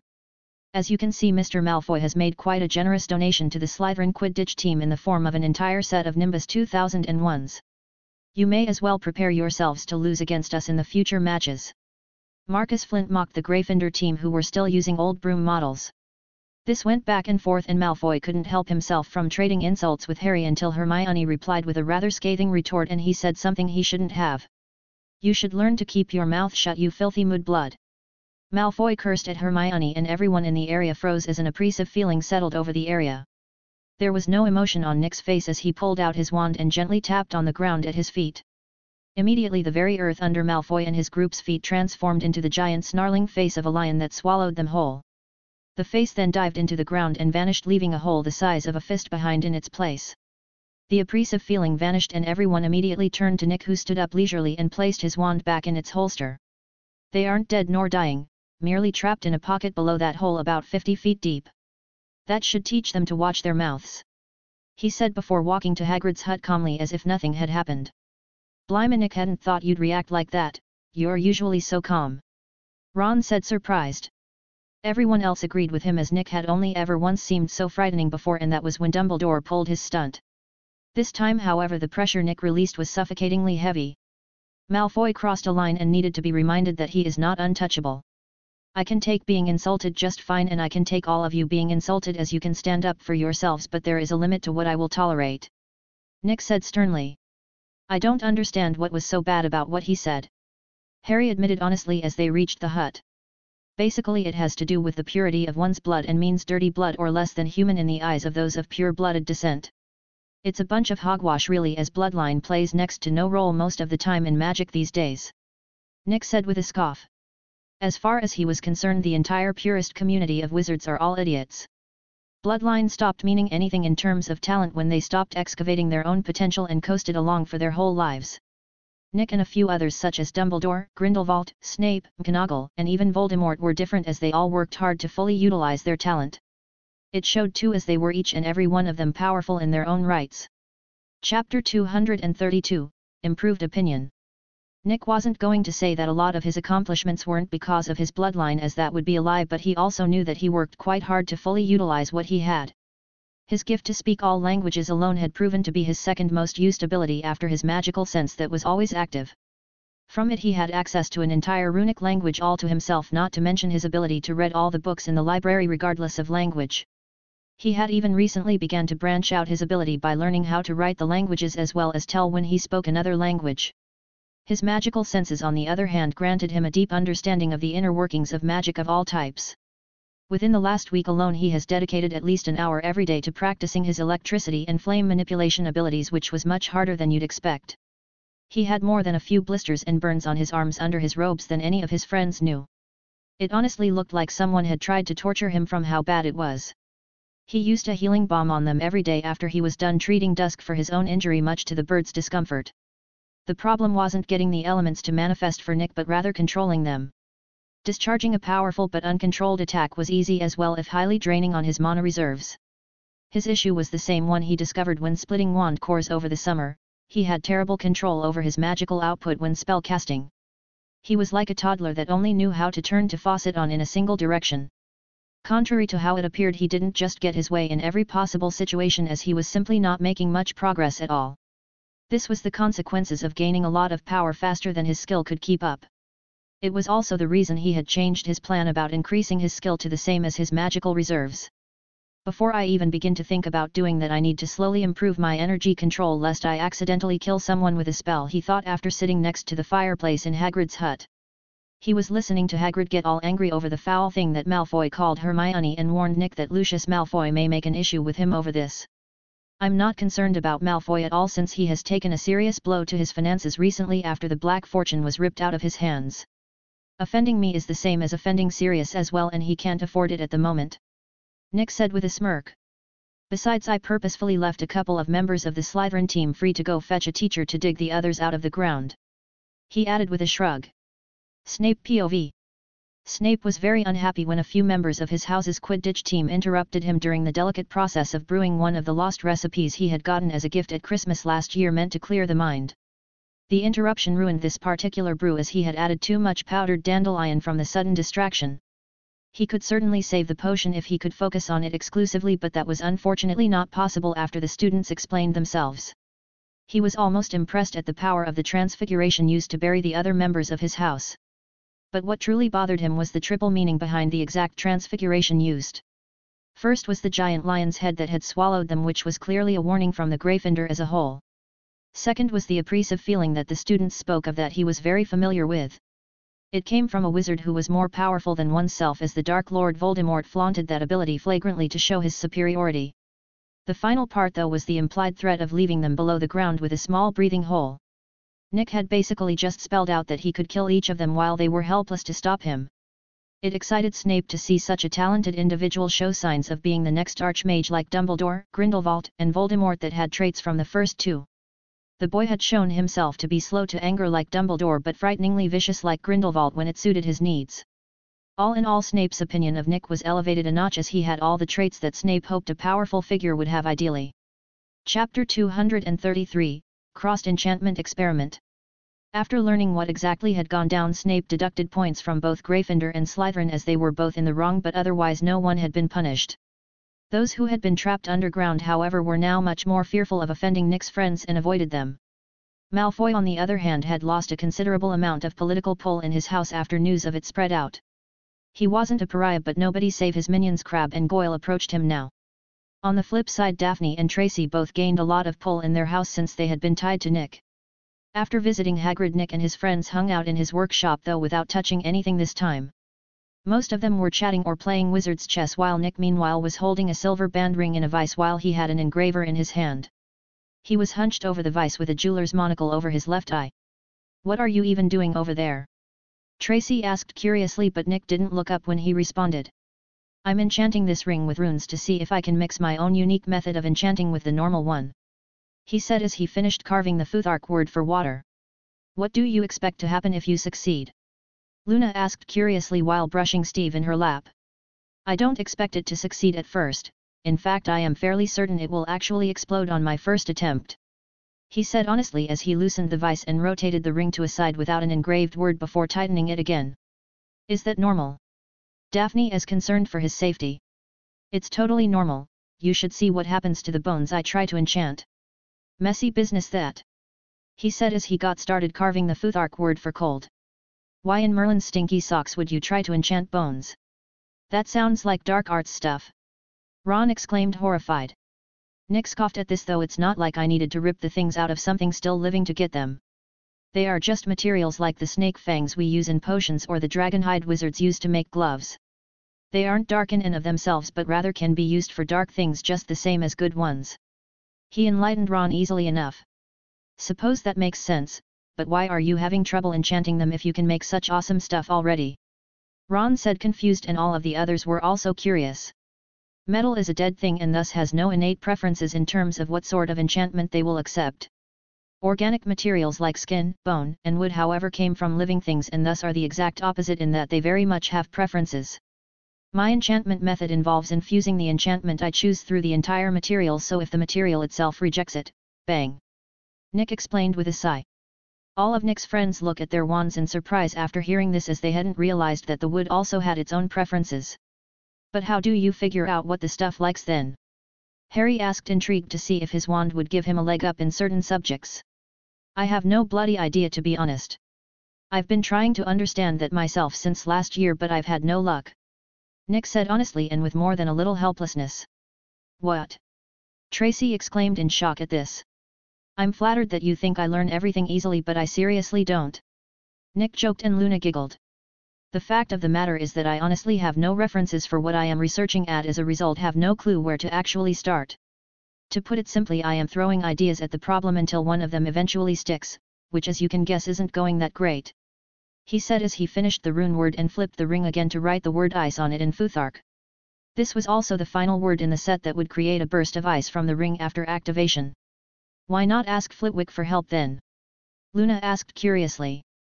Nick sighed. I did, but he is just as helpless as I am since no one has researched this topic as far as history is concerned, so I have to start from scratch.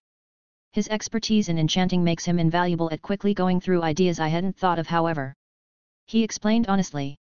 Finally he finished the enchantment on the ring and slipping it on his pointer finger he activated the enchantment on the ring, sending a burst of ice at the wooden target he borrowed from the old dueling storage room. Chapter 234, Crossed Enchantment Experiment, 2. The target froze as a thin layer of ice formed over its whole body and Nick nodded, happy with the effect. Congratulations, it didn't explode. Luna said with a smile. Nick chuckled and patted her on the top of the head. That's because I haven't enchanted it with my method yet. Speaking of, you all need to wait outside for me to finish that. He said, motioning for the door and making them all complain about it. Luna thought she could pull a fast one and use puppy dog eyes to get him to let her stay. It failed. Nick simply picked her up and deposited her outside the door with the rest of his friends before shutting and locking the door. As an extra measure he even transfigured a massive stone on this side of the door to weigh it down into an immovable state even if they somehow got the lock open. He wasn't going to risk it against Hermione and her freakishly good memory at things she's seen. Photographic memories may not be an actual thing without legilimency, but her memory got uncomfortably close for Nick's taste. After seeing his key he doubted it would be difficult for her to transfigure a forged version. Once he was sure they wouldn't spy on him, he took the ice ring off his finger and placed it on the anvil. He then grabbed his hammer that he had seen Luna staring at more than once and went to work. Outside the door the entire group had their ears pressed against the door to see if they could glean any information. This was mostly because, just as Nick had expected, Hermione had already unlocked the door with a fake key. The girl may act all prim and proper, but she could be quite shameless in the pursuit of knowledge. Once it became clear that Nick was wise to their nonsense, they had resorted to this current method of spying. Flitwick walked out of his office and froze for a moment when he saw the not small group of people pressing their ears against the door. He quickly figured out what was happening and chuckled, however, alerting the group, who scrabbled in panic. As much as I admire curiosity in my students, perhaps it's for the best if you don't know more about his enchantment method. He teased. But we're just so curious. Can't you tell us anything since you have seen it? Tracy asked pathetically. Flitwick shook his head. Afraid not, as I rather prefer not dying to satisfy your curiosity. He said seriously. I doubt he would kill you over something like this. Harry said reassuringly. Flitwick chuckled. Perhaps not, but then again he wouldn't need to, since I signed a magical contract to never share what I've seen in that room. The penalty of breaking it is my death. He explained seriously. That's so unfair though. Hermione said, quite upset to learn about this fact. Flitwick smiled. While I can appreciate the empathy, but you need to understand that I signed that contract fully aware of the consequences of breaking it, and I do not regret my decision at all. He said honestly. Enough about all that though. What's he doing that he didn't want to wait until he was alone to try out? Flitwick asked eagerly. Luna explained what Nick had said he was doing and Flitwick looked excited. Oh my! So long as he succeeds I will certainly place an order personally. The charms professor said while looking at the door hopefully. Nick meanwhile was slowly working his enchantment into the ring as gently as he could in hopes he could succeed. The enchantment was extremely simple, so it didn't take him long to infuse, but he could only sigh and stop halfway through when a large crack formed on the band. Putting away his hammer he examined the ring to try and see where the problem came from and noted that it was from the runes conflicting with the later enchantment. The clashing energies caused the material to destabilize and crack. Removing the transfigured stone from the door he opened the door with a disappointed expression. He tossed the ring over to Flitwick, who deftly caught it and looked it over before easily finding the problem. Not much help I can offer here, Nick. Enchanting something with two separate systems of enchantment at the same time has never been researched before, since there is only the usual way known until now. He said honestly, and Nick took out a notebook from Greed and marked it down as a for later project. Nick was helpless in this regard, as between researching organic smithing, spell control, classes, normal smithing, hanging out with his friends and waiting for Lockhart to royally screw up so he can get fired. His hands were full and he had no time for another research project. Chapter 235, Control Training. Finally, the true schedule for the year was posted in the common room the next morning bright and early. Thanks to having asked the twins, however, Nick and his friends already knew that it was the same as last year except the times were different. For example, potions first thing on Monday had been moved to the second period and charms that was in the second period was moved to the first. This pattern held true until the fourth year, in fact, at which point the mandatory classes were held later since they were busy with the first 3 years in the first 3 periods. In their place was instead whichever electives had been selected at the end of the second year. While most of his classmates would end up choosing specific classes based on which future job they wanted, Nick had different plans. He planned to take arithmancy, of course, but also divination and study of ancient runes. That said, he still needed to lighten his workload by the end of the year or risk getting overwhelmed. With that in mind, he didn't hang out with his friends on Sunday but joined Helena in the room of requirements where she had been familiarizing herself with magic again since she got her new wand. While ghosts may not lose their memories from when they were alive, that didn't mean that if they were around long enough they could lose sense of what certain things were like. It like how you are aware of what it's like to eat and breathe yet at the same time don't truly grasp it. You do it almost instinctively and forget the sensations with it. Ghosts are like that, except they are nearly 100 times worse off as they can't remind themselves via the associated actions. For powerful wizards like Helena, magic was like breathing, as she almost didn't even need to think about it. That unfortunately meant that she had lost touch with how to control magic properly after getting a wand nearly 1,000 years later. As a result, she had been taking advantage of the fact she didn't need to sleep to furiously train that mastery of personal energy back to where it was. Nick was lucky in this regard, as it also meant that she was probably the best teacher for him to train his own control. Unfortunately for him, however, she was a harsh teacher and made liberal use of the stinging hex if he made a mistake. No, you pulled too much that time. You are only trying to light the candle from here, not set the whole thing ablaze. She chastised him after leaving yet another red welt on his side. Taking a sip of Wiggenweld to ease the aches all over his body, he tried yet again to channel just enough mana to summon a sting of flame from the wand in his hand to light the candle on the other side of the room. This seems easy at first glance until you realize that the further away the string gets from the body, the more mana it required in its entire length at equal strength to maintain. Nick had to not only fuel the magic but also do so in such a manner that he equally distributes an ever-increasing amountage of mana. This sort of training was hellishly hard but just as equally rewarding in terms of control. Despite not having succeeded even once in the last 4 hours of training, his control had improved by leaps and bounds. At the start he could barely get the spell started before getting hit with a stinging hex, and yet now he could extend the flame string to half the 20-foot distance needed before his control started to waver. He had also learned an interesting fact about his fire manipulation abilities thanks to this training. They behaved like semi-solid things instead of pure energy like normal fire. Admittedly, he only noticed this fact due to growing irritated and trying to explode the candle. At first he thought it was just the air pressure that had caused the stand to also get launched, but the spell wasn't strong enough for that. It was only after repeating the spell, only stopping it in front of the candle and stand, that he definitively saw that the air pressure could barely make the stand move a little. It was only after using the flame itself in a gentle manner that he spotted that the fire was semi-solid. If he focused on it enough, he could even grab things with the flames and pick them up, though while still burning them. He could only imagine the terror one would feel getting grabbed by a hand made of fire. Chapter 236, System Evolution. Everything was going well after that, as over the next week he went to class and made himself look good with his knowledge of the entire year's courses. For example, in Flitwick's class they were being taught the dancing feat spell Tarrant Legra. It was a simple spell that made the thing or person hit by it move their bottom parts, typically legs, in a random manner that looked like dancing. Nick, however, modified the spell slightly to cause the afflicted thing to spasm from their entire body like some crazy break dance. Detention was frankly hilarious in Nick's opinion, as he was basically Flitwick's assistant during that time that was being used to teach the third years or first years depending on the day. Honestly speaking, the classes with the first years were the best in his opinion, as they were in awe of his versions of the spells they were learning. Due to Luna being in the class, however, she was the one who also pointed out to her classmates that Nick was a freak of nature even in his years, so they shouldn't try to copy his accomplishments. Nick couldn't argue either, as she wasn't wrong about it. Still, just knowing that it was possible was enough for the students to work extra hard to master what they were taught during the class. The third-year class, however, was different, as they all mostly ignored Nick when he went to try and help them, since he had read through their textbooks as well. Flitwick never said anything about it, however, since there was nothing he could do about pre-made opinions. The most important thing however happened at Friday night at exactly midnight, and it was in regards to the system. Important announcement. System has finished its adaptation to the host and is now ready to evolve for better utilization. Proceed Y/N. This caught Nick off guard, as he hadn't even known that the system could evolve, much less that it was adapting to himself.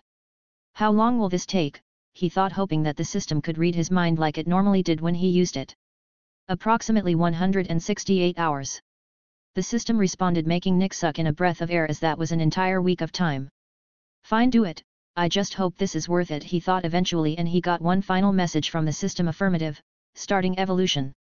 It was an odd sensation for Nick, as he could feel a part of his soul that he hadn't been aware of previously heat up, for a lack of better words. With its seemingly universe-hopping capabilities, one would think it would be a huge chunk of it, but it was actually tiny instead. Like a hair on his body, kinda small.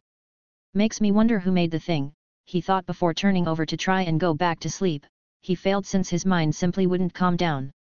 When the first rays of the sun began to crest over the edge of the world, he could only sigh and get dressed before leaving the dorm. Thanks to his elven physique, he didn't need to sleep every day, but still did so out of habit, so he wasn't tired despite not sleeping much the previous night. Walking out of the common room, he casually strolled down the moving staircase and greeted the various paintings he had become acquainted with the previous year. As most of the castle was still asleep, it was quite quiet as Nick walked. Soon he left the castle and felt the sun's gentle warmth on his face, and smiled before walking out of the courtyard and towards the black lake that was shining in its dark green way. Pulling his broom from Greed, he transfigured his clothes into a wetsuit and mounted the broom and shot into the sky. At this point in time, he no longer cared if his flying prowess was exposed to the student population, since Madame Hooch and the rest of the staff likely were already aware. The only real hassle might be his housemates that might try and bug him to join the Quidditch team. With that in mind, he did a bit of aerial stretching before flying over the black lake and storing the broom in Greed again. Without the broom keeping him in the air, Nick dropped straight into the center of the lake.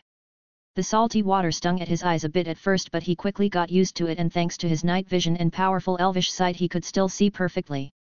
Creating a ring of oxygen around his nose and mouth, Nick dived towards the mermaid city below him. Chapter 237, Mermaid City. While the settlement of mermaids was not a secret thing, very few wizards actually knew the sheer size of it in truth. Just from the overhead view of it, Nick could tell it went on in at least 2 miles in every direction from the trident-wielding statue at its center. Its residents weren't beautiful by any stretch of the imagination, with fish tails below their waists and pale bluish skin along their humanoid portions. Each of them had faces much more like fish than humans, with massive eyes and protruding faces. Along the sides of their torsos were a set of 6 slits that opened and closed in unison. Many of these mermaids had heard him splash into the lake but had ignored him until now, but were starting to hide as he descended. Mermaids were fairly weak creatures in terms of strength, and as a result had been seriously bullied by wizards over the years into the timid species they are now. Halt, outsider! A shrill voice spoke up from the side, and Nick turned to look at the one who spoke. It was a merman with short green hair and a scar under his right eye, wielding a stone spear and sea rope whip. Sea rope is a strange type of woven kelp that was decently strong and cut through water with no issue due to the merfolk's magic woven into it. Nick just smiled at the merman. I mean your people no harm, he said calmly once he felt his language ability kick into action. Clearly his fluent speech in the merfolk language caught the merman off guard for a moment. Why do you seek entrance into Azba then? The merman recovered and asked with a now lowered spear. I was rather curious about your people's culture and craftsmanship and figured this would be the fastest way to get your attention, Nick said honestly. With the system unusable, Nick didn't want to do anything even remotely related to it, and thus figured he would focus on minor curiosities like this instead. The merman squinted at Nick to look for any sign of deception or trickery, but found none, as Nick even had his wand holstered. Remain here while I go bring one who may make that decision, the merman said before swimming down into a specific direction. Well, this is going well so far, hopefully I can learn something interesting for these people, he thought while doing as instructed, and hovered where he was about 10 meters from the surface. It wasn't hard really, as he was slightly lighter than the surrounding water and merely needed to breathe in or out depending on if he was sinking or not. As he waited, he noticed the kraken that had jump-scared him the last time he was in the lake approaching. Now that he had night vision and sharper eyesight, he could finally make out the entire body of the creature. It was nearly the length of a football field from tip of tentacle to the top of its head, and very similar to a squid in appearance. The difference, however, was that it had nearly 15 tentacles and slightly rounded head, but still cone-shaped, unlike an octopus. It was rather chilling to see how quietly the behemoth of a cephalopod moved through the water. There was no disturbance at the top of the water nor any current from its movements. Even when the thing got right next to Nick he couldn't feel it move at all. I admit that's actually a pretty cool ability for a predator to have. Nick said, completely relaxed since the thing hadn't snuck up on him. He could have sworn he saw a flash of disappointment in the thing's massive eye, but it seemed to be replaced with curiosity. You are probably trying to figure out why I am here right now. Nick said, amused at the actions of the massive but gentle creature. It was strange, however, as the Kraken actually seemed to nod at what he said. Can't believe I am actually having a somewhat conversation with a monster that can probably kill me on accident, he thought, amused, before explaining his reason for visiting the lake. A flash of understanding flashed through the giant eye before the creature seemed to bid Nick farewell and swam away. It was nearly right after that the previous merman returned with a much older-looking mermaid with many beads and strings of shiny stones on her person. I was told of the reason for your visit. What do you have to offer for our knowledge? The elderly mermaid asked without any fear at all. Nick grinned. What do you want for it? He asked, thrilled about where this may lead. Chapter 238, Origin of the Merfolk. The reply seemed to confuse the mermaid, so Nick explained himself. There isn't actually a lot of information about your people's culture up there, so I honestly didn't know what to bring, if anything. He said, and the mermaid seemed to understand. Typically a scholar would bring something of rarity or value that is not found nearby. She said helpfully, and Nick's eyes brightened up and he pulled out a dragon steel ring of protection from greed. This ring can protect from a single fatal attack before breaking. I am the only person in the world who can make it as well. You can ask anyone you like to confirm it too. He said, holding ring on his palm that he extended for the mermaid to take. She seemed like she didn't believe him, but he had said she could confirm it with anyone she wanted to, so she did precisely that. She grabbed a small stone from a string of them on her wrist and crushed it between her fingers. Nick's magical senses picked up a sort of signal being sent out when she did so, and was speechless at how easily she dismissed his claims. About 5 minutes, who else except Albus motherfucking Dumbledore showed up in a bubble of air like he was just taking a casual stroll 10 meters underwater. The old man merely had a smile and look of just pure amusement on his face when he saw Nick with the merfolk. I had heard you had taken a dip in the lake last year. This is not a casual swim this time, I take it? Dumbledore asked casually. Nick shrugged, figured the best place to get information on the subject of the merfolk was from themselves. He said honestly. A fine approach if one is familiar with the language, though I hadn't thought you the type to learn such a thing for knowledge. Dumbledore said with an implied question. As you are aware, knowledge is quite literally power with my enchantment method, and there is so very little known about these people under the waves, it has me rather excited by what I may find. Nick said honestly. If you'd like, I don't mind compiling a report on the subject to be added to the Hogwarts library after my personal study here. He added to incentivize the old goat. A glint of intrigue flashed across the old man's eyes before he smiled wider than normal. So long as you allow me a personal copy, he said before finally addressing the elderly mermaid in their native language, if a little roughly. The elderly mermaid patiently explained the situation, and Dumbledore took a moment to mentally translate the words he received. After he was done, he vouched for Nick's claims under some sort of oath that all headmasters of Hogwarts had sworn to the merfolk apparently. This seemed to surprise the mermaid, who now looked much more favorably at Nick. After that, Dumbledore left and Nick was officially welcomed to the mermaid city of Azba as a foreign scholar. Most of the population was still watching from behind cover when Nick and the two merfolk descended into the city, and the elderly mermaid loudly announced Nick and his intentions to her people. While the rest of the merfolk were slowly leaving their hiding spots, she also explained that he would need to trade with each individual merfolk for any information they might have that he wanted. I'm definitely going to need to come back with more rings. I only have an extra 10 right now, he thought calmly. Nick cleverly gifted another ring to the elderly mermaid to learn about her people's history and legends. This proved to be a great idea, as he learned something quite intriguing. Apparently, according to the elderly mermaid, all merfolk were descended from the first merfolk, Oceanus.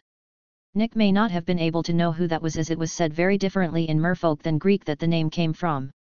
However, thanks to being able to translate perfectly, he knew exactly which being held that name. The youngest brother of Kronos, who was the Titan ruler of the rivers and oceans, and also one of the only Titans who didn't join Kronos in his attack on their father Uranus. This was a huge deal in Nick's opinion, as if even the tiniest morsel of that being's vast power or knowledge remained with his supposed descendants, a few trinkets would be a steal to pay. He wasn't delusional, however, as he knew that was very unlikely. Still, he was learning so many things from his talk with this one mermaid that he even had to summon a bubble of air to take notes without ruining the paper. Chapter 239, Magical Weaving. While most of this information was not particularly useful, it was academic gold and would make the report he needed to write much more comprehensive. But as he had only asked for the information on the culture and history of the merfolk from the mermaid, that was also all that he got. Contrary to what the biased wizarding community thought, merfolk were no less clever or intelligent than any human, but merely had a more simplistic lifestyle. Nick didn't mind this, as he wasn't biased himself after seeing 3 intelligent species of non-human creatures personally, specifically house elves, manticores, and goblins. After getting nearly 3 pages of notes on the history of the merfolk, Nick moved on to the sea rope weavers to try and learn from them. He was shocked to learn that despite how simple it may seem, it was a very complex process. First, the seaweed and kelp needed to be specially treated in order to smoothly allow magic to flow into the woven ropes without conflict. Nick eagerly set about learning the exact steps involved, as this may solve a bunch of problems he had with organic smithing and maybe even crossed enchantments. It's sad how this treasure has gone unnoticed until now because of the wizarding community's bias, he thought with a sigh as he worked to weave a sea rope himself under the head weaver's patient gaze. The merfolk had mastered the art of weaving seaweed and kelp, as even Nick had difficulty doing it without taking extra long. If a fold was not tight enough, he needed to start all over, and if it was too tight, the seaweed or kelp would tear, forcing him to start over again. He ended up spending all day working on just mastering the weaving step and didn't even get the magical knowledge yet. As the sun started to set, he bid farewell to the merfolk and swam up to the surface of the water before taking his broom out of greed and rising into the air while gripping it tightly. Once he was fully out of the water, he pulled himself up onto the broom and shot over the lake towards the castle under the stunned gazes of the students still out on the grounds. This allowed him to dry off, and when he landed at the entrance of the courtyard, he removed the transfiguration on his clothes. Putting away his broom, Nick casually walked into the castle in a fairly good mood after having a fruitful outing. Making friends with the fish in the lake? Luna asked from right at the castle's entrance with a teasing smirk. Nah, I did that the last time I went swimming in the lake. This time I made friends with the mermaids in it instead. Nick said honestly and grinned at the wide-eyed look he got from Luna. Are they as pretty as the stories say they are? She asked eagerly. Not really, they aren't hideous exactly, but definitely not beautiful either. They take after fish a bit too much for that in my opinion. He answered honestly. Luna looked disappointed at this information, but Nick couldn't change reality, and the appearances of merfolk weren't exactly secret either. I actually wrote down all of their history that I got today as well, if you'd like to give it a read. Nick offered, pulling the 3 sheets of paper with his notes on it. Luna's face brightened up at this, and she eagerly snatched the papers out of his hands and began to hungrily devour the information recorded on them. Yep, she definitely belongs in Ravenclaw all right, he thought with a chuckle. He stood there for the next 5 minutes as Luna read through his notes carefully and with a look of amazement on her face. Is all of this true? She asked curiously after finishing them. Nick nodded. I got it straight from the leader or shaman of the merfolk in the lake, so it should be mostly true. The part about them being descended from Oceanus is questionable at best, but the rest of it is plenty probable. He said with a smile. Did you know that everyone was looking for you all day but couldn't find you at all? She asked, changing the subject spontaneously. Nick wasn't caught off guard, as she regularly did such things when they hung out. I don't doubt it, since it was a bit of a sudden choice on my part. It's not like it's a big deal though, so I'm sure it will be fine. He said dismissively. Luna nodded. They didn't seem surprised, so you are probably right. Want to walk me to dinner? She asked with a smile. Why, it would be my privilege, Mrs. Lovegood. He said dramatically, making her giggle. Chapter 240, Cruel Lesson. They chatted about the merfolk as they walked to the Great Hall with smiles on their faces the entire way. More than a few people gave him strange looks as they walked past, but Nick didn't think anything of it at first. That changed, however, when his elvish hearing picked up on the conversation of one of those groups. Did you hear about how good on a broom he is apparently? Yet Oliver Wood said he was going to try and get him on the Gryffindor team. No way. Nick scoffed at this, however, as there was no way in hell he was going to play Quidditch. Nick heard several conversations like that as he and Luna made their way to the Great Hall, but chose to ignore them. This changed when he heard something else, however. Corridon. A female voice spoke, and his magical senses picked up a spell flying towards them. Fluently pulling out his wand and pointing behind them, Nick spoke calmly, Protego. Creating a thick shield that blocked the prank spell. Other than that, however, Nick acted as though nothing happened and kept walking. He recognized the voice as one belonging to Sue Lee of Ravenclaw House, though. It was fairly clear to him that she was one of Luna's bullies in that house, since the spell was targeting Luna, but he simply couldn't be bothered to deal with the girl. There was a few shocked gasps when he blocked the spell without even looking, and Luna also seemed surprised but played it off well enough. Sue Lee, on the other hand, was fuming mad after being humiliated so easily that Nick didn't even deem her worth looking at. Den Sagio. She spoke maliciously and the teeth-growing hex shot out of her wand at Nick. Nick gave her a chance to walk away after the open prank on Luna, but since she chose to stomp on his generosity, he was going to teach her a lesson. Turning around, he caught the hex with the tip of his wand and flicked it to the side before casting a string of harmless but cruel illusion spells at the girl. Falsus aurum. Perversa mundi. Chorus cicadae. Invorto. He spoke rapidly and without stop for all 4 spells, sending a line of back-to-back different colored lights at the girl. They all struck her and a look of horror and nausea showed up on her face before she threw up in the ground. This created a chain reaction that made things much worse for her as she completely emptied her stomach while also being terrified to move or act at all. Nick calmly turned back around and continued walking as Su Li's friends tried to help her but only made her scream in pain when they touched her. Luna frowned when she saw this but wisely chose to keep her opinion to herself as Su Li brought this upon herself by attacking Nick. Luna split off from Nick when they got to the Great Hall, with her sitting at her house's table while Nick went over to the Gryffindor table to sit next to Harry, who was staring at him with a strange expression. "Why didn't you ever say you were so good on a broom?" he asked, both offended and curious at the same time. Nick shrugged. "I never thought it was important. It's not like I plan to play Quidditch ever, so it doesn't affect anyone else but me," he said honestly. "Why in Merlin's name wouldn't you play Quidditch if you are so good at flying?" Ron exclaimed in disbelief as if offended by the very concept. "Simple really, too many restrictions. When I fly I want to be able to do whatever I please whenever I please. The sport might be fun for most people like you or Harry here, but for me it would be little more than an irritation to play, so I simply won't," Nick explained casually, leaving the whole Gryffindor table silent as they couldn't really find any flaws with what he said. Oliver Wood, however, looked almost heartbroken to hear this, as it meant there was pretty much no chance of him getting Nick to play. Shortly after that, Su Li's friends burst into the Great Hall in a panic and hurriedly spoke to Flitwick at the professor's table. The small man spared Nick a glance before he left the hall but didn't say anything. Almost everyone else in the hall though was looking at Nick warily, as the girls weren't quiet at all when explaining the situation to Flitwick. Snape on the other hand, a ghost of a smile on his face, since he had heard that this had happened because Su Li had attacked Nick. Chapter 241, Back to the Merfolk. "Where've you been this whole time? We looked all over for hours," Hermione asked sternly. "At the bottom of the lake conducting research on the merfolk," Nick said simply as he started to pile up his plate with food and eat. Dusk also flew into the Great Hall right at that moment and joined Nick in his feasting. "What sort of research?" Hermione asked curiously. "Merfolk history, customs, and crafting techniques. Even after only a single day down there I have already learned a great deal. You'll have to wait until I publish my report on the matter to learn more though," Nick said with a chuckle. She looked a bit upset at having to wait, but there was nothing she could do about it since it was his research to begin with. "I'll also be down in the lake tomorrow as well, so no need to go looking for me," he added, and his friends nodded in understanding. After that, dinner went by uneventfully, with the slight exception of a very pale and shivering Su Li entering the hall to eat alongside her friends and Flitwick. Besides the fact that she was clearly traumatized, she was otherwise unharmed, which meant that there wasn't much anyone could say about the method Nick had used on her. Nick went to bed after dinner since he wanted to get an early start on his second trip into the Merfolk's city. He awoke an hour before dawn and got dressed and ready to go before leaving the castle and flying out to the area above the city on his broom.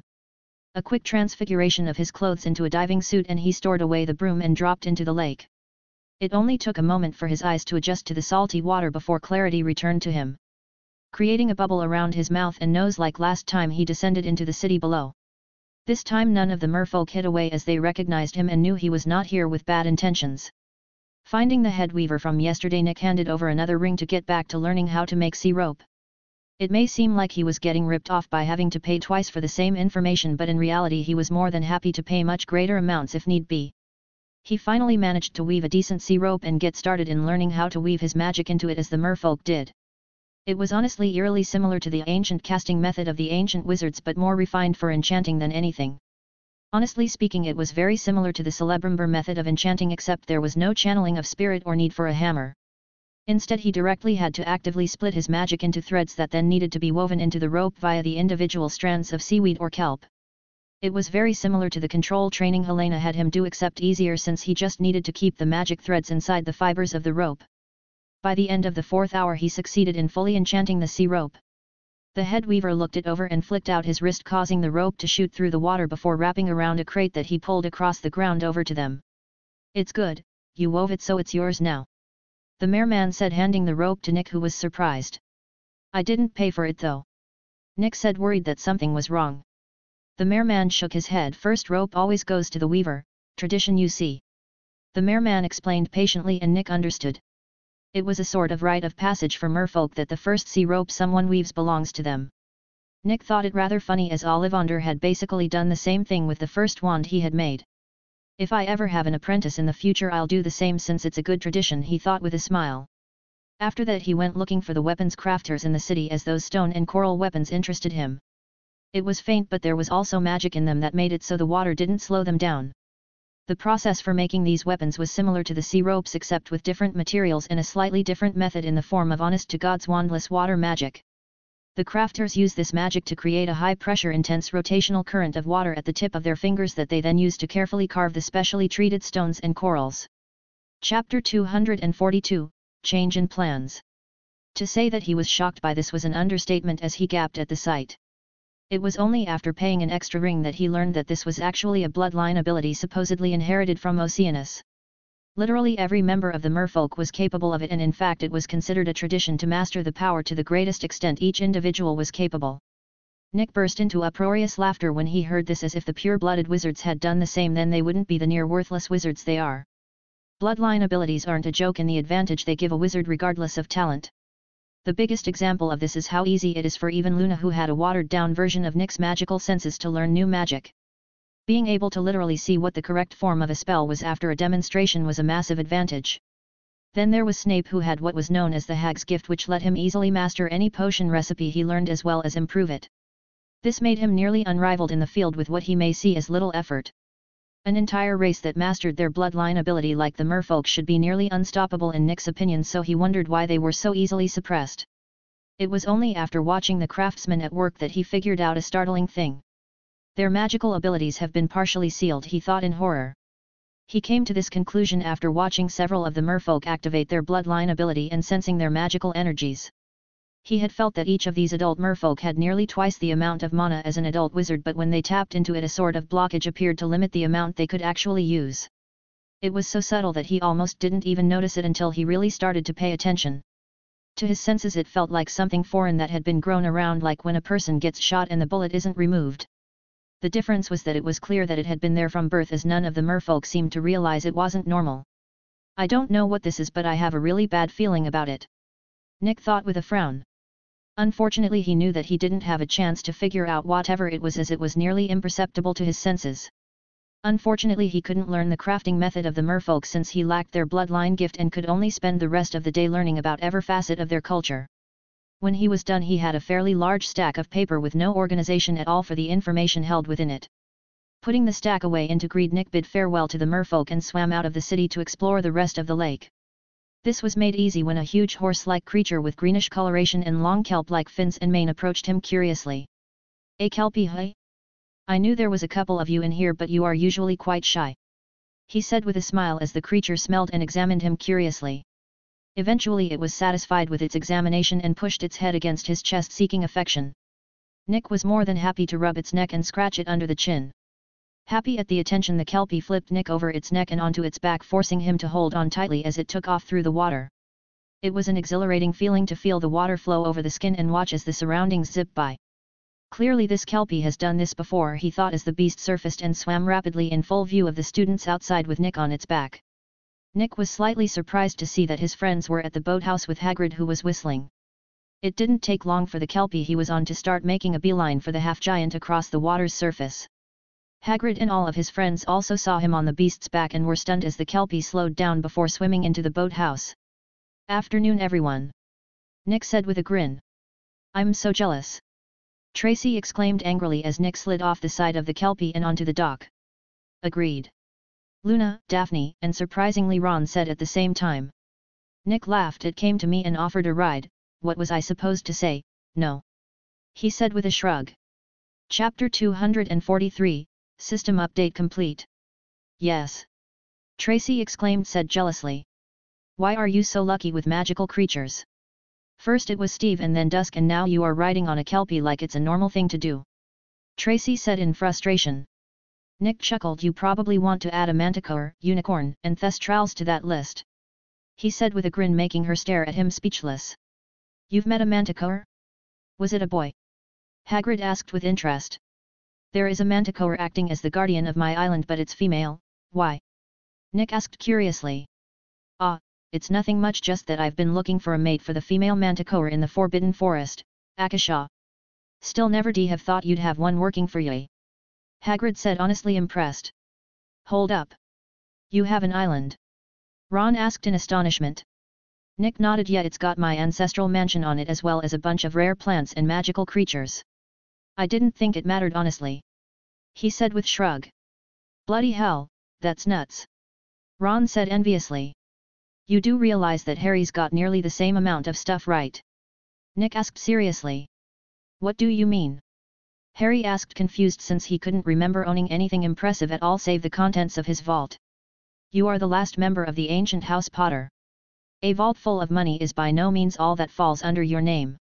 The Potters own no less than 6 potion shops and several ingredient farms, not to mention the ancestral home that has been abandoned since your grandparents on your father's side died. Nick explained sternly. Really? Harry exclaimed in astonishment, but Nick scoffed. I have no reason to lie to you or keep such an easily findable thing secret. He said, slightly offended. Blimey, Harry, you're rich. Ron said excitedly. Sorry to break it to you, Ron, but literally everyone here other than you is rich, even Hermione. Nick said honestly. Ron looked at Hermione in disbelief, but she merely looked away awkwardly. He then looked at Luna, but she smiled and shook her head to show she was also included in that. It was only at this point Ron realized all of his friends were loaded and didn't care that he wasn't. Sure, he technically already knew this, but it had never been directly pointed out until now. After that, Ron was a little more appreciative of his friends for the next hour, until he forgot about this whole conversation during a heated game of wizard's chess. Nick meanwhile hung out with his friends for the rest of the day in his workshop. The week following that was fairly normal, with the regular town sacrifice being pretty much the only exception. Maybe I should take a look at Kronos's book to see if he knows something about what these sacrifices were for. Nick thought after reading that headline about the towns being sacrificed again. Letting his friends know he was going to be busy for the weekend on Friday, he waited impatiently for the system to show up again, since today was the day. He hadn't crafted any rings in an entire week and was itching to get back to it, as he felt like he was wasting time. Celebrimbor had told him that he needn't be worried about crafting without the system, since he had the knowledge and ability even without it, but Nick didn't want to risk it. Instead of crafting, he had been mastering his magical control with Helena, who was already back to her peak according to her. After mastering the level of control necessary to light the candle with a thread of flame across the room, he had to then do the same thing with 3 threads of fire. This training would only increase in difficulty as time passed and his skill rose, since his magical power would never stop growing so long as he was alive. At the moment he had enough mastery of his mana to skillfully use his current full reserves, which meant in his eyes that it was time to assimilate the goblet's energy that the Nazgul ring had long since finished extracting. I have already taken care of 3 of the Horcruxes and only need to get the ring and Harry, assuming the slimy bastard doesn't push up the timetable for Nagini's addition to the list. The ring I can get over the summer, but Harry is much more tricky. If I don't do this just right, he might die or worse, go mentally retarded. Nick thought as he waited for the system. Like promised, the moment midnight struck, a familiar sound went off in his head and a message was displayed. System evolution complete. Chapter 244, New Features. Name, Nicholas Iron Ravenclaw. Race, Celestial Elf, Wizard. Age 12. Rank 1. Title, Lord Ravenclaw, Ringmaker. Ring points 582. Missions, 1. Inventory, Greed. Weapon, Primordial Wood Wand, Celestial Bird Feather. Armor, none. Accessories, Sanner LL, Greed, Bestia Finus, Iron Ring of Protection 8x. The only real difference from normal he saw at first glance was that he now had something in the mission section and the rank listed under his age. He also noticed that the function of the system had changed a bit, as he now had another at his disposal labeled Trade in the shop section. Looking at the descriptions of each of these new things, Nick was both surprised and excited. The mission tab had an explanation of why this function had never seemed to work until now. Apparently the way mission worked originally was by going off of the original future path of events under the assumption that his presence was little different than that of a normal wizard's. Obviously the body he found himself in was beyond extraordinary after drinking the purification potion, unlike what the system assumed, ruining the future entirely just from the massive inconsistency from the original future his mere presence in the world created. Add on his actions of changing things to his preference and there was simply no way for the system to give out missions based on its original function. After the evolution, however, this changed so that now it is missions as based off of him instead of his surroundings.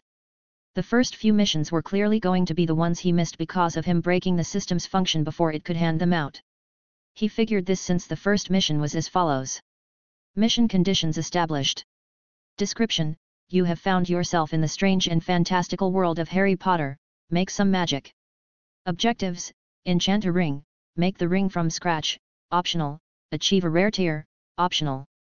Rewards: 1x item ticket, 500x galleons, optional, 1x crafting method ticket, optional. Status: incomplete. This was obviously meant to be given to him over a year ago, but he was only given it now after the evolution when making such a ring was laughably easy for him. The next difference he focused on was the rank under his age. According to the system, this was based off the ancient system of power that was used to determine power during the age of the Titans and gods after the system scanned the book from Kronos.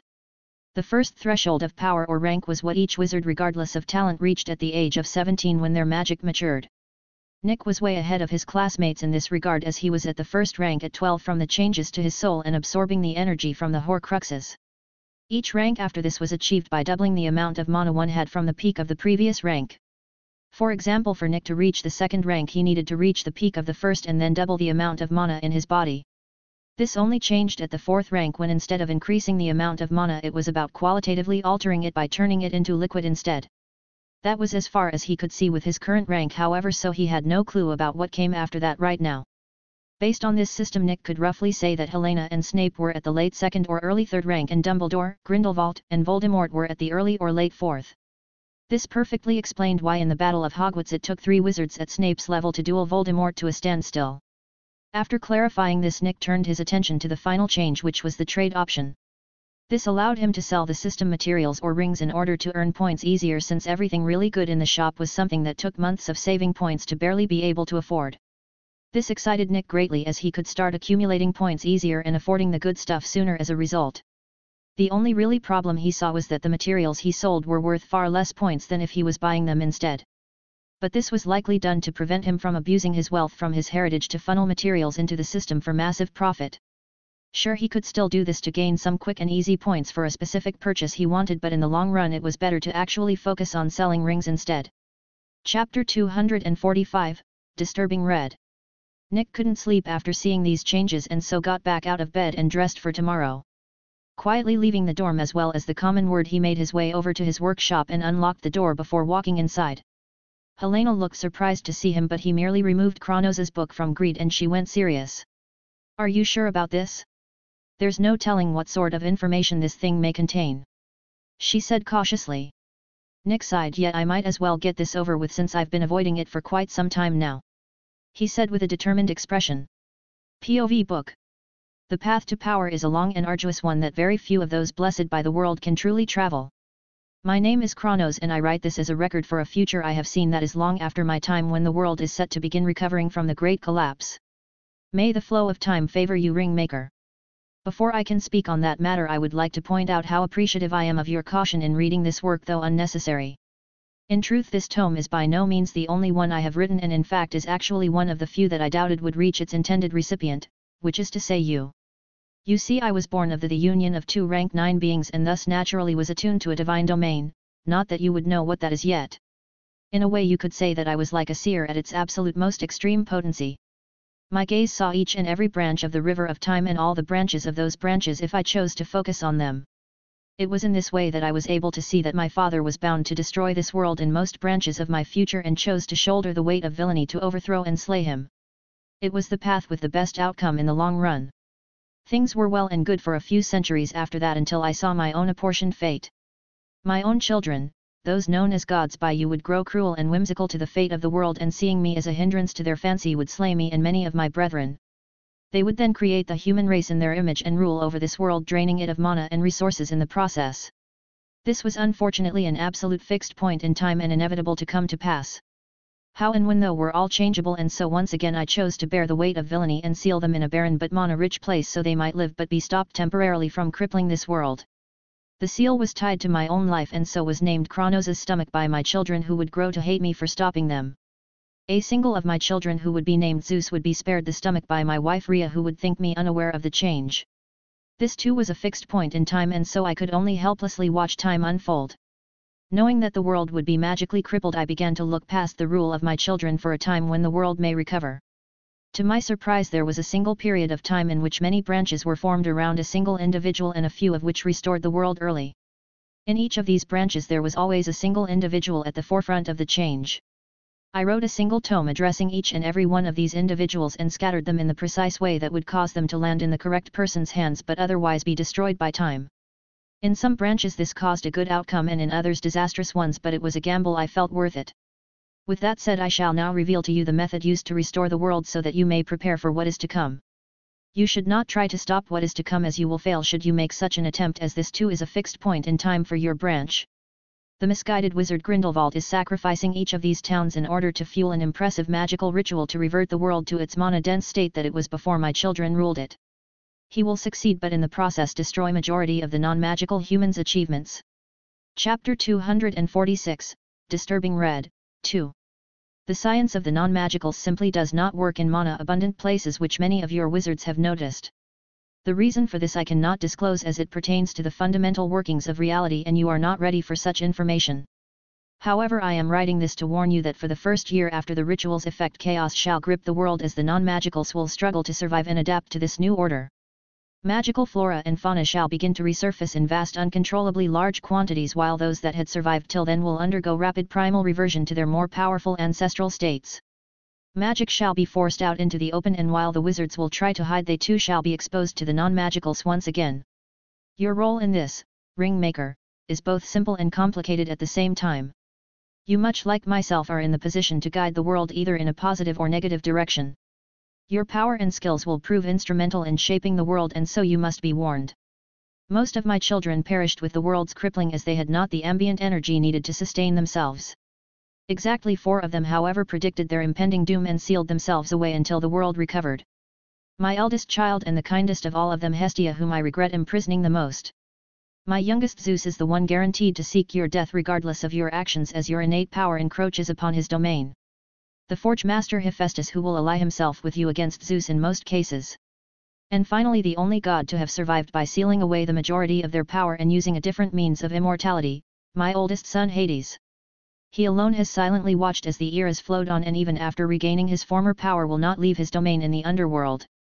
He will sit on the side and watch as your clash with Zeus for hegemony rages on. You will know him by a different name, however, as he has only ever revealed himself by his domain, death. In the future, after either you or Zeus succeed in gaining hegemony, he will approach the victor and make an offer. At that time I hope you might accept as a favor to myself. Yours sincerely, Kronos. Nick shut the book with a pale face and many different thoughts swimming in his head after the mind-blowing revelations he just obtained. Not only was the truth about Kronos and the gods wrong, but 4 of those gods were still alive today, albeit in diminished, sealed states. Hades, the god of the underworld, had even been moving behind the scenes of history this entire time, which was a chilling thought. Assuming he hadn't just been sitting on his thumbs during that time, but rather had been mastering and learning everything about magic he could, it would be no exaggeration to say he was likely the most powerful person to walk the earth. Nick didn't even want to talk about how the underworld was apparently real and that Hades had been there this whole time. The only positive thing he could find out of this whole thing was that 3 of the 4 gods coming back weren't going to attack him, and 1 was likely to ally with him. The biggest problem, like most Greek myths, came in the form of the god of the sky and serial rapist shapeshifter motherfucking Zeus himself. It really can't be overstated the level of fucked Nick was with such a figure definitely going to come for his head in a few years. Why the fuck does every plan of Grindelwald's implicate everyone else? Some of us just want to spend our lives in peace, damn it. Nick cursed out loud angrily before grabbing Steve to try and calm down. I need my emotional support Niffler for this bullshit. Nick huffed as he petted Steve's fur to relax. That bad, hey? Helena asked, slightly worried about how he reacted to reading the book. Nick explained the entire content of the book to her and was no surprised at all to see the look of horror on her face when he was done. I honestly think I got the short end of the stick this time. Fucking Zeus of all people to be coming for my head, and I've got to somehow power up to that level within an unknown amount of years after Grindelwald resets the world. Nick grumbled in a poor mood. No wonder the system felt the need to evolve. At my previous rate of improvement I will get crushed like a bug, he thought with a tired sigh. Chapter 247, Racial Reveal. Looks like I'm going to need your help to learn arithmancy early. Nick said, slightly irritated. Why would you need that for right now? Helena asked, confused. As far as she could tell, he should be focusing on increasing his power now that his control was at an acceptable level. I need to modify a few rituals and can't do it without knowing arithmancy. Nick said honestly. She was taken back by this as she quickly went through her memories but couldn't see any ritual that would need modifying. Modify it in which regard specifically? She asked with narrowed eyes. Nick was a little reluctant to say that he wasn't human despite her being unable to share that information. Stealing his resolve, he flat out told her that he stopped being human over the summer. I don't understand. What do you mean you stopped being human? You look and seem human to me. She asked, horribly confused. He sighed. I am an elf now, no, not a house elf or some half-breed of it. An actual elf like from the legends. Do you remember that strange illness I had last year that had me losing blood and flesh yet was perfectly healthy after diagnosis? That was my physical body transforming into what you see now. He said honestly. Nick then removed the small ring he kept on him to restrain his presence, causing Helena's eyes to widen as the true state of his aura washed over her. She went eerily silent for an entire minute before finally speaking again. How did you pass the bloodline test at Gringotts then? What about mother's wards? She asked with a hurt expression. You are misunderstanding something here. I am indeed a descendant of your mother even now. Changing my race didn't get rid of what was already there, merely elevated it as part of my new form. Nick said, and Helena let out a sigh of relief. Then she got mad. Don't scare me like that. I thought that this entire time you had been lying to me about your heritage. She said, angrily punching him in the shoulder, making him wince. No, I am a Ravenclaw, but at the same time I am also more than human, as you can tell. He said, rubbing his shoulder that was definitely going to bruise. So what if you aren't human? Neither was any of the founders. Helena dropped a bomb, leaving Nick shell-shocked. What do you mean they weren't human? He exclaimed, and she giggled at his reaction. When a wizard grows more powerful, eventually they start to shed away parts of their human limitations, becoming more than human. Each of the founders, Mother included, had stopped being truly human for quite some time. Even Dumbledore isn't fully human, which he is surely aware of. She said casually. Of course none of them totally shed their humanity for a race thought made up by many. You are definitely alone in this regard. She added on with an amused smile at his dumbfounded look. So Slytherin didn't actually care about bloodline purity then? He asked, and she shook her head. The truth of that matter had nothing to do with bloodline but rather education. You see, at that time most Muggleborns came from commoner households and as such lacked any knowledge in science or even how to read and write. Slytherin thought that it was a waste of time to teach them such fundamental information just so that they could actually learn magic. It certainly didn't help that the witch burnings were quite common at the time. She said honestly. So you don't care that I'm not human? Nick double-checked cautiously. Helena shook her head. Not at all, since unlike house elves, giants, or goblins, whatever you are seems to be mostly human in all regards except superior in some way I can't put my finger on. She said with a shrug. That would probably be the spiritual nature of it, or maybe it's the immortality. Nick theorized out loud, this time making Helena speechless. You're immortal? She exclaimed in shock. He grinned, technically ageless, but yes. He said cheekily. Are you going to look like this forever then? She asked, worried, but Nick scoffed. No, I will continue to age until I reach the age of 20 and then I simply won't anymore. I can still be killed though, so that's still a thing. He said honestly. Mother and the others would be so jealous, they all sought a way to have what you do by default. Helena said with a mocking look. The sheer irony of that was not lost on her at all, and she couldn't help but feel a bit bad for the founders. Chapter 248, Modifying Rituals. Nick shrugged. It came with the race, though I did have a choice to stay human, but this is just too good to pass up in my opinion. He said seriously. What else can you do thanks to your race? What about children? Will they also be a member of your new race? Helena bombarded Nick with questions and he had to quickly stop her. Besides immortality, I only got 3 changes from when I was human. First is that all of my senses are extremely sharp now. Second is that I am technically able to magically walk without leaving a footprint or sinking into snow. Finally, I am very sensitive to spiritual matters now. As for children, I am not 100% sure on that one, but they should in theory be the same race as me. That's everything important, I think. He said, and Helena looked like a kid in a candy store. The immortal Ravenclaw clan, I like it. She said with a smile. Enough about that, I really need to modify these rituals for my plans, so let's focus on that. He said, but Helena shook her head. Just give me a list of the rituals and I'll make the adjustments myself after I figure out what your race's figures are. She said, and Nick trusted her not to mess up and did so. She raised an eyebrow when she saw the list but didn't say anything about it, as there wasn't anything wrong with his choices. She may have told him to add a ritual for strengthening the soul, but his soul was already stronger than any wizard his age by miles, so that wasn't necessary. Instead, she began to run calculations with a quill and parchment as she looked at him carefully. Nick didn't know much about arithmancy, but he could guess that deducing a new race's magical nature with it was a difficult thing. If the rapid numbering and scribbling on the parchment she was writing on was anything to go by, he wasn't wrong. Since this was clearly going to take a while, he chose to transfigure himself a chair and relaxed while pampering the definitely chunky niffler in his lap. The poor creature had been getting so many treats from various sources that he was in serious need of a diet, as he was starting to get fat. This unfortunately made him seem even cuter, so he ended up getting even more treats in what can only be described as a vicious cycle. Nick completely gave up on trying to save the niffler from the cycle, as it was a pointless endeavor. About an hour later, Helena finally finished her intense arithmancy deductions and complained about how hard it was. She of course double and triple checked to make sure she didn't miss anything, but after verifying that it was all correct, began to work on modifying the first ritual. She of course started with the simplest of the lot, the ritual of reflexes. For those who have forgotten, this ritual gives one the reflexes of whatever they personally hunted with the more powerful creature to better the result. Nick had long since hunted down an acromantula for this purpose and was keeping the heart and preservative potion until he could conduct the ritual. Unfortunately, he needed to wait, since before he could conduct the ritual his body had started to transform. Now though, he just needed to wait until the ritual was modified to his new race and he could preform it easily. It took much less time for Helena to modify the ritual to his new race, since she apparently had done this before she died. It made sense really, as during the Founder's time it was a lawless place for magic of all sorts, so rituals were regularly performed. She moved on to the next ritual, which was the ritual of breath that allowed him to draw in magical energy by breathing. He was especially looking forward to this one, as it would solve his issue with each forging attempt draining him of most of his mana. Once that was solved, not only would his enchantments grow more powerful, but he would also not feel so weak after his was done.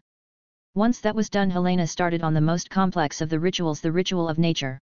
This was the ritual that needed to be preformed on Beltane in order to receive a huge boost in magical power. Nick already had one of the ingredients for it in the form of the acromantula fangs and poison glands. He planned on getting the second from the very large and dangerous snake living in the Chamber of Secrets. This was why he hadn't moved on the chamber yet, as the ward Slytherin left required Parcel Tongue to open. Chapter 249, Thinking of the Future. Despite his gift of tongues allowing him to speak the language, he had unfortunately not mastered the ability enough to actively control which language he spoke. Instead, the ability automatically translated the language to English in his mind, so that he doesn't even notice that it wasn't if he wasn't paying attention to the lip movements of the person speaking. Thankfully, he could feel a slight shift in his magic when he himself starts speaking a different language. He was very slowly working on actively speaking other languages, but it was hard to control, to say the least, like mentally making your heart speed up or slow down. Sure, it was possible, but it required a level of absolute mental control that was borderline inhuman. Learning to write a new language was much easier in comparison, as he could still visibly see the letters despite his ability translating them in his mind. At that point, it was merely a matter of memorizing and familiarizing himself with the language's written word, and he was good to go. His avian dominion ability was the only one that was untrainable, as it was less ability and more a matter of hierarchy. While he waited for Helena to finish modifying the rituals, Nick pondered the ring he should make in order to complete his mission from the system. I could make something to stop the basilisk's gaze, but honestly speaking, it wouldn't be hard to prevent the thing from using that ability at all. I just need to cover its head with a bag or something else simple like that to render it ineffective. I always thought it funny how easy it was to deal with what was its most dangerous feature without any real danger involved. He thought with a chuckle. It was true as well, since in order for the ability to come into effect, eye contact was necessary in some manner or another. Completely prevent such a thing and the ability is rendered harmless for the most part. Obviously, the giant snake wasn't just going to let you put a bag over its head, but there was 100 different methods that could be used to accomplish this. If I wanted to really be cheap with it though, I could just get a bunch of roosters and transfigure them into marbles before tossing them into the chamber the moment Riddle tries to open it, killing the beast like that. He thought, shaking his head. It was rather hilarious how easy it was to deal with a basilisk once you knew you were facing one. Riddle though might be a bit of a problem, since unlike his older self he isn't muddle-headed with insanity. By this point he had most likely finished attaching himself to Ginny's life force and had taken control of her to a degree. I could just wait until Harry gets the diary in order to snatch it, but by that point there is no telling how things would prove themselves different from the books due to my presence. Nick frowned at the thought. He couldn't be blamed either, since he was able to admit that this version of Voldemort from before insanity clouded his mind was a tricky and intelligent individual. Such a person was very unlikely to just ignore the threat posed by someone just as talented in close proximity to themselves. While this version of Voldemort was arrogant much like his older self, he was by no means arrogant to the point of incautiousness. This was proven when the attacks 50 years ago stopped after Hagrid was framed for them.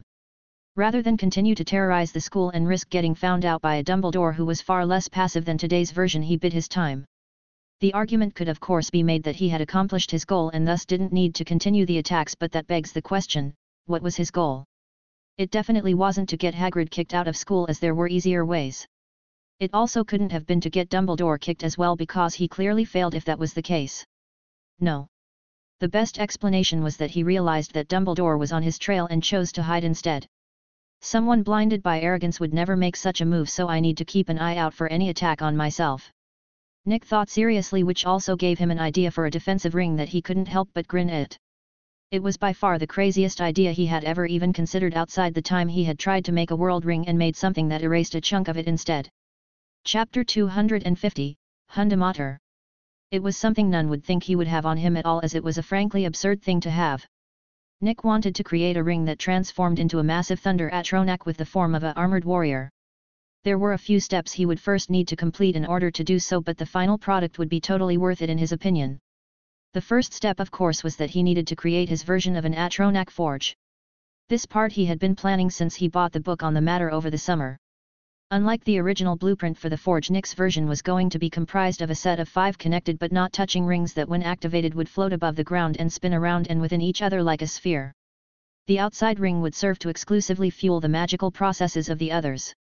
The next ring in the set would serve as the stabilizing agent that kept the undoubtedly massive amount of mana within the center of the formation calm and neutral. The last 3 rings will each take one of the 3 key processes of the original forge to create Atronachs. Together these rings would create a slightly upgraded version of the original Atronach forge that would allow Nick to create his Hundemater, Thundering Warrior.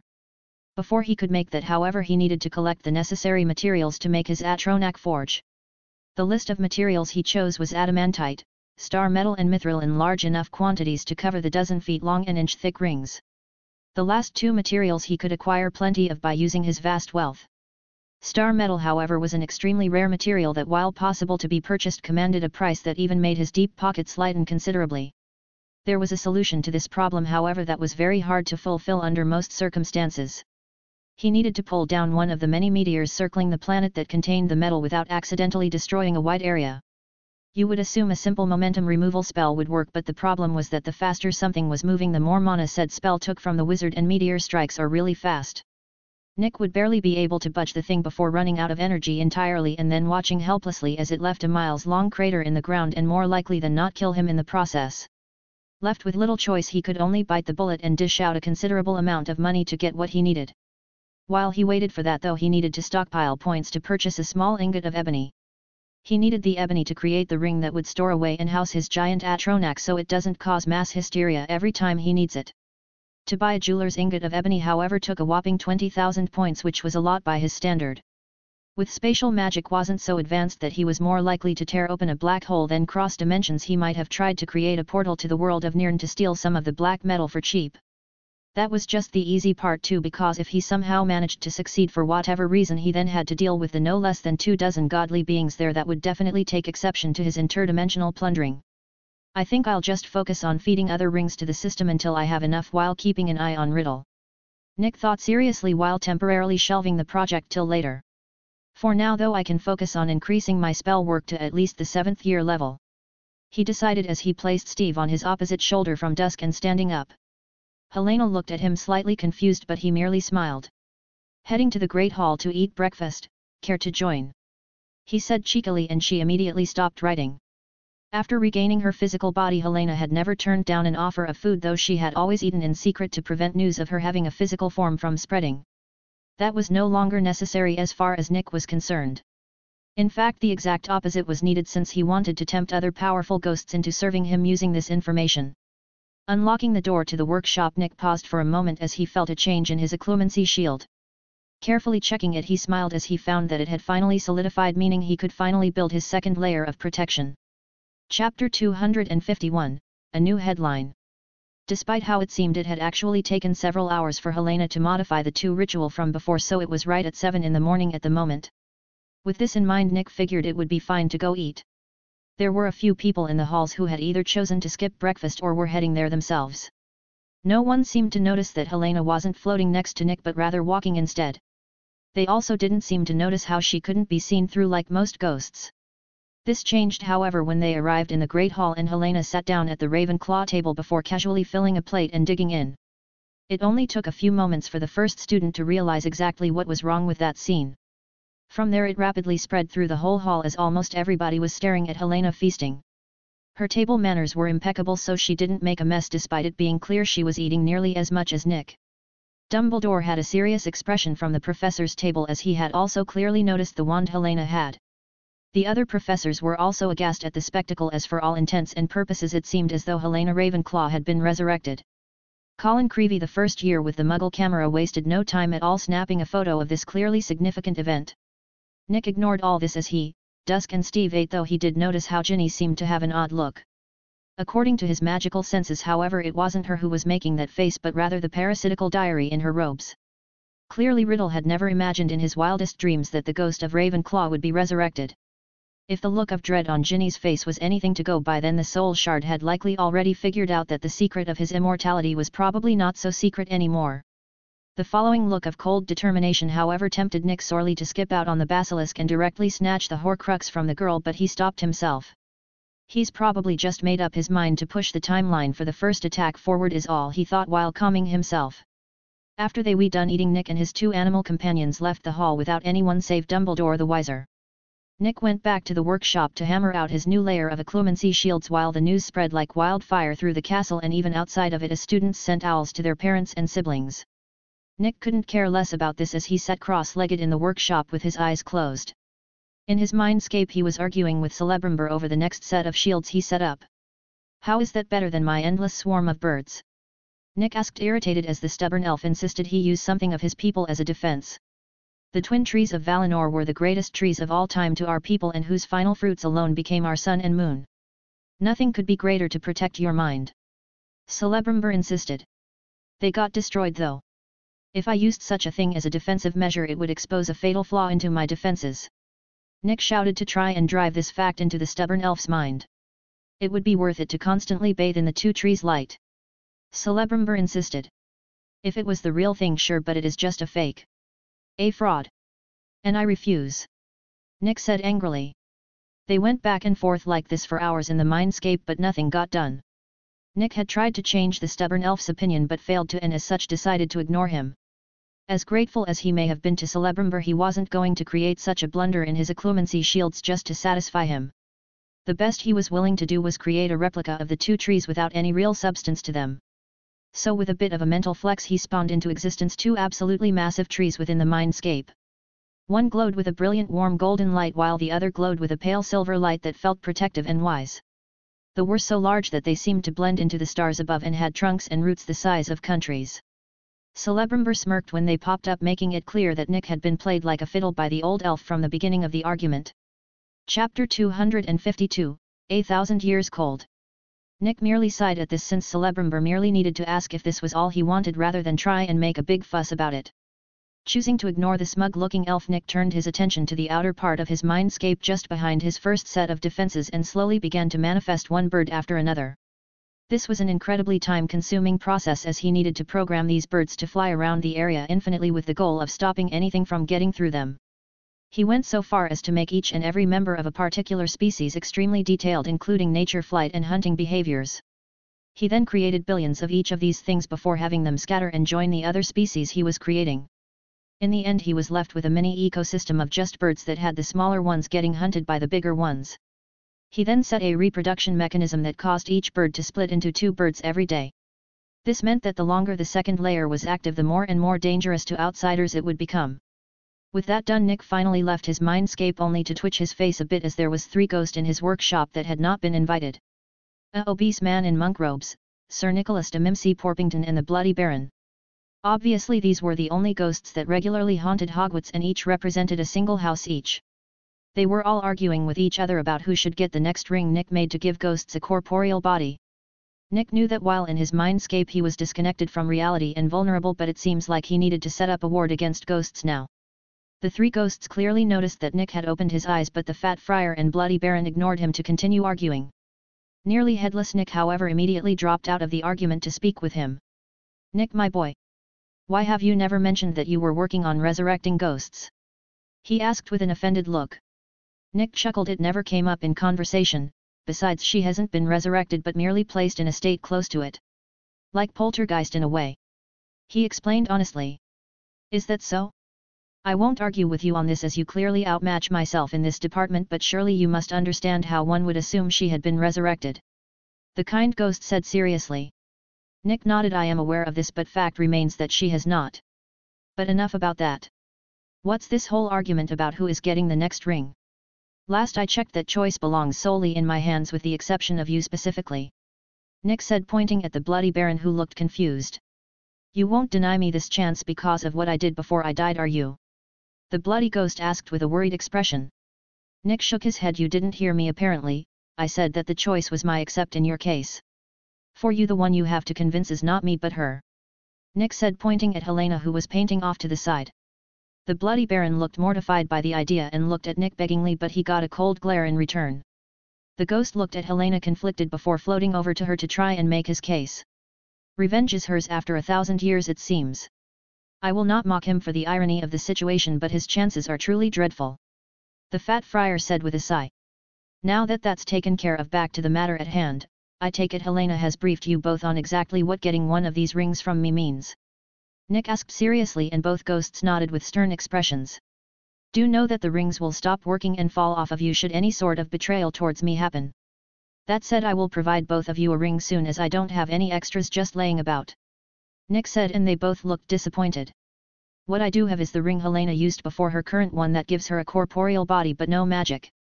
You will need to share while I prepare the individual rings, but I doubt that will bother either of you all that much," he added, and took out the original Nazphia ring from Greed. It was funny to watch the 2 ghosts haggle out the exact timeline for who gets to wear it and for how long before settling the matter with rock paper scissors. Chapter 253, A Friendly Warning. The Fat Friar got the first shift with the ring, much to nearly headless Nick's disappointment. All the ghosts save for Helena were chased out of the workshop after that, since Nick wanted to get the rings done as soon as possible. It honestly wouldn't take very long, all things considered, as he merely needed until a bit before dinner to finish making them.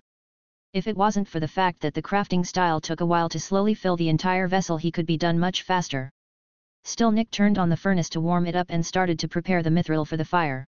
First he switched the furnace to cold fire and sent in an ingot of the stuff to melt it in the flames. Once done, he funneled the liquid metal into the molds and waited for it to solidify. The remainder was set in an ingot mold to create a smaller but still usable ingot. It took about half an hour for the metal in the ring molds to solidify enough to be enchanted.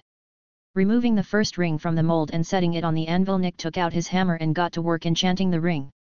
3 hours later he tiredly finished up the first ring and set it aside before eating some lembas bread and sitting down to meditate in order to restore his energy faster. While he was no longer completely drained of energy from a single intensive forging like this, it did cost him nearly 3/4 of his total energy. Considering his young age and ever-increasing mastery of this method, that was actually pretty impressive. Anyone else his age would likely fall out in a terrible condition if they attempted to use even a single word in their enchantment, much like he did when he made Attar for Harry. The only reason he was able to create such potent enchantments was because of his abnormally powerful soul and large amounts of mana that both exceed his age by a wide margin. His control training with Helena had also proven useful for forging, as he now increased his efficiency in channeling his spirit. This meant he now wasted even less spiritual energy when enchanting things and no longer glowed as intensely when forging. The glow he had was actually the energy he was unable to keep in check and as such dissipated into the atmosphere, so with him having better and better efficiency it slowly vanished. Once he reached a certain level of control, he will simply stop glowing altogether while he channels his spirit energy. As soon as he fully restored his energy and stamina, Nick stood up and removed the second ring from the mold before setting it on the anvil. He then went to work enchanting this ring much like the previous one. Just like before, it took him nearly 3 hours to complete the enchantment, but it was finally done. Taking one of his body enhancement potions out of greed, he drank it and felt the warmth of his muscles improving by a small amount in a short period of time. He was still growing thanks to his young age, so his current impressive physique was actually just the foundation for his future build. Unlike him though, the muscles that Fred and George had from using the potion themselves were mostly superficial. Sure, they were stronger than if they hadn't used the potion, but they had prioritized appearance over function, unlike Nick, so while they also had strong physiques, it was mostly just for show. The two ghosts waiting outside slightly impatiently were thrilled when Nick walked out of the workshop and tossed them both a ring each while confiscating the original Nazfia ring from nearly headless Nick. After that he headed to the Great Hall to eat dinner, but was stopped by Dumbledore in the hallway. "I feel as though you should be warned that Cornelius will be arriving at Hogwarts tomorrow alongside a reporter from the Daily Prophet to interview you about your resurrected ghost rings, as the students have taken to calling them," the old man said seriously. Nick nodded, not surprised at all. "I expected as much given the man's usual way of doing things. An event such as this is far too important for him to miss after all. That said, I appreciate the warning nonetheless," he said politely before continuing his walk to the Great Hall. Dumbledore chose not to look a gift horse in the mouth and silently accept the small amount of improvement in opinion he got for this warning. Changing someone as stubborn as Nick's mind about someone was a slow and arduous process, and he knew this and was more than happy to tread that path. Chapter 254, Getting Rid of the Diary. Nick got a lot of odd and jealous looks from the other students and a wrathful one from Lockhart at the professor table. Nick ignored all this, however, and sat down before digging into the food with gusto. After seeing that Nick had no intention of satisfying their curiosity, most chose to focus on their friends and food instead. A few more stubborn personalities remained focused on him, but he totally ignored them with the exception of Ginny/Riddle. While no one else seemed to pick it up, Nick felt the malicious intent in the soul shard's magic and sighed. "I was going to leave you alone for now, but since you insist on targeting me, I'll get rid of you early," he thought without any change in expression. After eating, Nick left the Great Hall and went to his workshop while leaving the door open on purpose. Considering how arrogant Riddle was, he doubted that the soul shard would miss the opportunity to catch him alone. He was right too, as shortly afterwards Ginny/Riddle walked into the workshop with a curious expression. "Is this where you make all those amazing things?" he asked while closing the door. Nick tapped his wand against the floor and ropes immediately sprang out of the stone and bound Ginny/Riddle while snatching the wand hidden in the right hand away. "Don't bother trying to scream, the room is soundproof. I was originally going to leave you be, but you had to try and press your luck, didn't you, Tom?" Nick asked casually, and Ginny/Riddle's face twisted into a cold scowl. "How did you discover me?" he asked coldly. "Not that it matters all that much, but I am rather sensitive to magic, and Horcrux magic has an unmissable stench to it that is hard to mistake for anything else," Nick explained calmly while walking over to the bound individual. Reaching into the robes, Nick pulled out the worn black leather diary and decisively cut the connection to Ginny it had, knocking her out. Taking out the Nazgul ring from greed, Nick immediately disposed of the soul shard before replacing the diary in Ginny's robes and unbinding her. He then disillusioned himself and her before carrying her out of the workshop and to the infirmary. Leaving her on a bed, he removed the spell on her and left just as stealthily as he came. Riddle was so arrogant that he had never expected that he would have gotten caught so easily in a trap by a mere second year like Nick, no matter how talented. His plan was to try and use the fact that in normal cases Nick wouldn't expect his friend's sister to attack him to sneak attack him. That may have been true if Nick didn't know both who he was possessing and could also sense the diary as easy as breathing. As for why Nick didn't keep the diary, it was so Ginny would simply assume that the thing had lost its enchantment, as old objects like that tend to. Even if she did remember what Riddle had used her body for and sought him out, Nick would simply deny the encounter. If she mentioned those memories and the diary, he could mention how that sounded like a cursed object that messed with memories and should be gotten rid of. Nick turned into bed after that so that he was well rested for tomorrow's interview. He woke up at his normal dawn time and got dressed and ready for the day. After that he waited in the workshop for Fudge and the interviewing reporter while also setting up a temporary enchantment locking ward. "This will stop any sort of funny business from either of them," he thought calmly while sipping some tea he had brewed for this occasion. It was rude to host guests without offering refreshments after all. Clearly Fudge and the interviewer, who unsurprisingly turned out to be Rita Skeeter, were eager for the interview as they arrived at 7 o'clock exactly. Fudge was all smiles as he walked into the workshop and greeted Nick. Next to him was a blonde woman with glasses and a shifty expression like she couldn't wait to find some flaw to write about. "Good morning, Headmaster, Minister Fudge, Madam Skeeter, would any of you like a cup of tea?" Nick said in his best impersonation of Dumbledore, which made the man himself behind them smirk. I think I would quite enjoy a cup, thank you. Dumbledore said, clearly deciding to play along. Fudge looked completely uncomfortable at the situation, but Rita didn't seem to care and accepted the tea. Nick transfigured some chairs and a table for them to sit comfortably. You'll have to forgive me for not having the best accommodations for guests, since this room is not usually intended for such an event as this, he said apologetically. Chapter 255, Interview with a Beetle. Think nothing of it, my boy. We can all understand that a workshop is no place for guests normally, Fudge said, speaking up for the other two without their opinions. Dumbledore looked amused at it, but Rita had a slight twitch in her face that showed her irritation. Do tell me how the tea is, I brewed it myself, Nick said with a smile. It's quite nice if I must say so myself. Do you perhaps have any spare leaves I might have? Dumbledore said after trying the tea. Nick shook his head, afraid not. These leaves came from my ancestor's personal store that had been under stasis charm until recently, he said with a smirk. All three of his guests looked stunned at this revelation and looked at the light brown liquid like it was a treasure. Do you mean to say that Rowena Ravenclaw herself drank this tea? Fudge asked to confirm. Nick nodded. Over 1,000 years ago, but yes. So while I would like to give some out, I have a very limited quantity, he said honestly. But enough about old tea leaves, you are here for my most recent achievement, no? Nick said with a grin. Rita's face lit up when he said that and took out a clipboard and a quill that dropped to the ground when she released it. What's going on? She asked in surprise at this, as her spell-write quill shouldn't have any issues at all. Ah. That must be an enchanted quill if I am not mistaken, Nick asked, and she nodded. I am sorry to say that due to the way outside spells affect my enchantments, no foreign magic functions within this room. I can provide you a normal quill to write with if you'd like, Nick said while making a generous offer. Rita looked suspicious, but after seeing how both Dumbledore and Fudge seemed to believe him, she could only accept the lack of her favorite quill and accept Nick's offer. Nick merely gave her the quill he was using originally before he got his current Phoenix Feather one. She had it at the ready in an instant, proving she could still write even without her enchanted quill. To start us off with, perhaps you could introduce yourself to the readers, Rita said with a smile. My current full name is Nicholas Iron Ravenclaw, and I am an orphan as far as I am aware, Nick said calmly. My memory of myself only extends to about a year and 2 months ago, however, as I woke up in an alley with terrible injuries and amnesia at that time. I was briefly placed in an orphanage after that, where I started school, where I met my friend Harry. He was apparently bullied heavily before I went to the school and stood up to his main bully, his cousin. One thing led to another, and soon he was also living in my orphanage with me. It was there that I discovered both my magical ability as well as my gift with metal.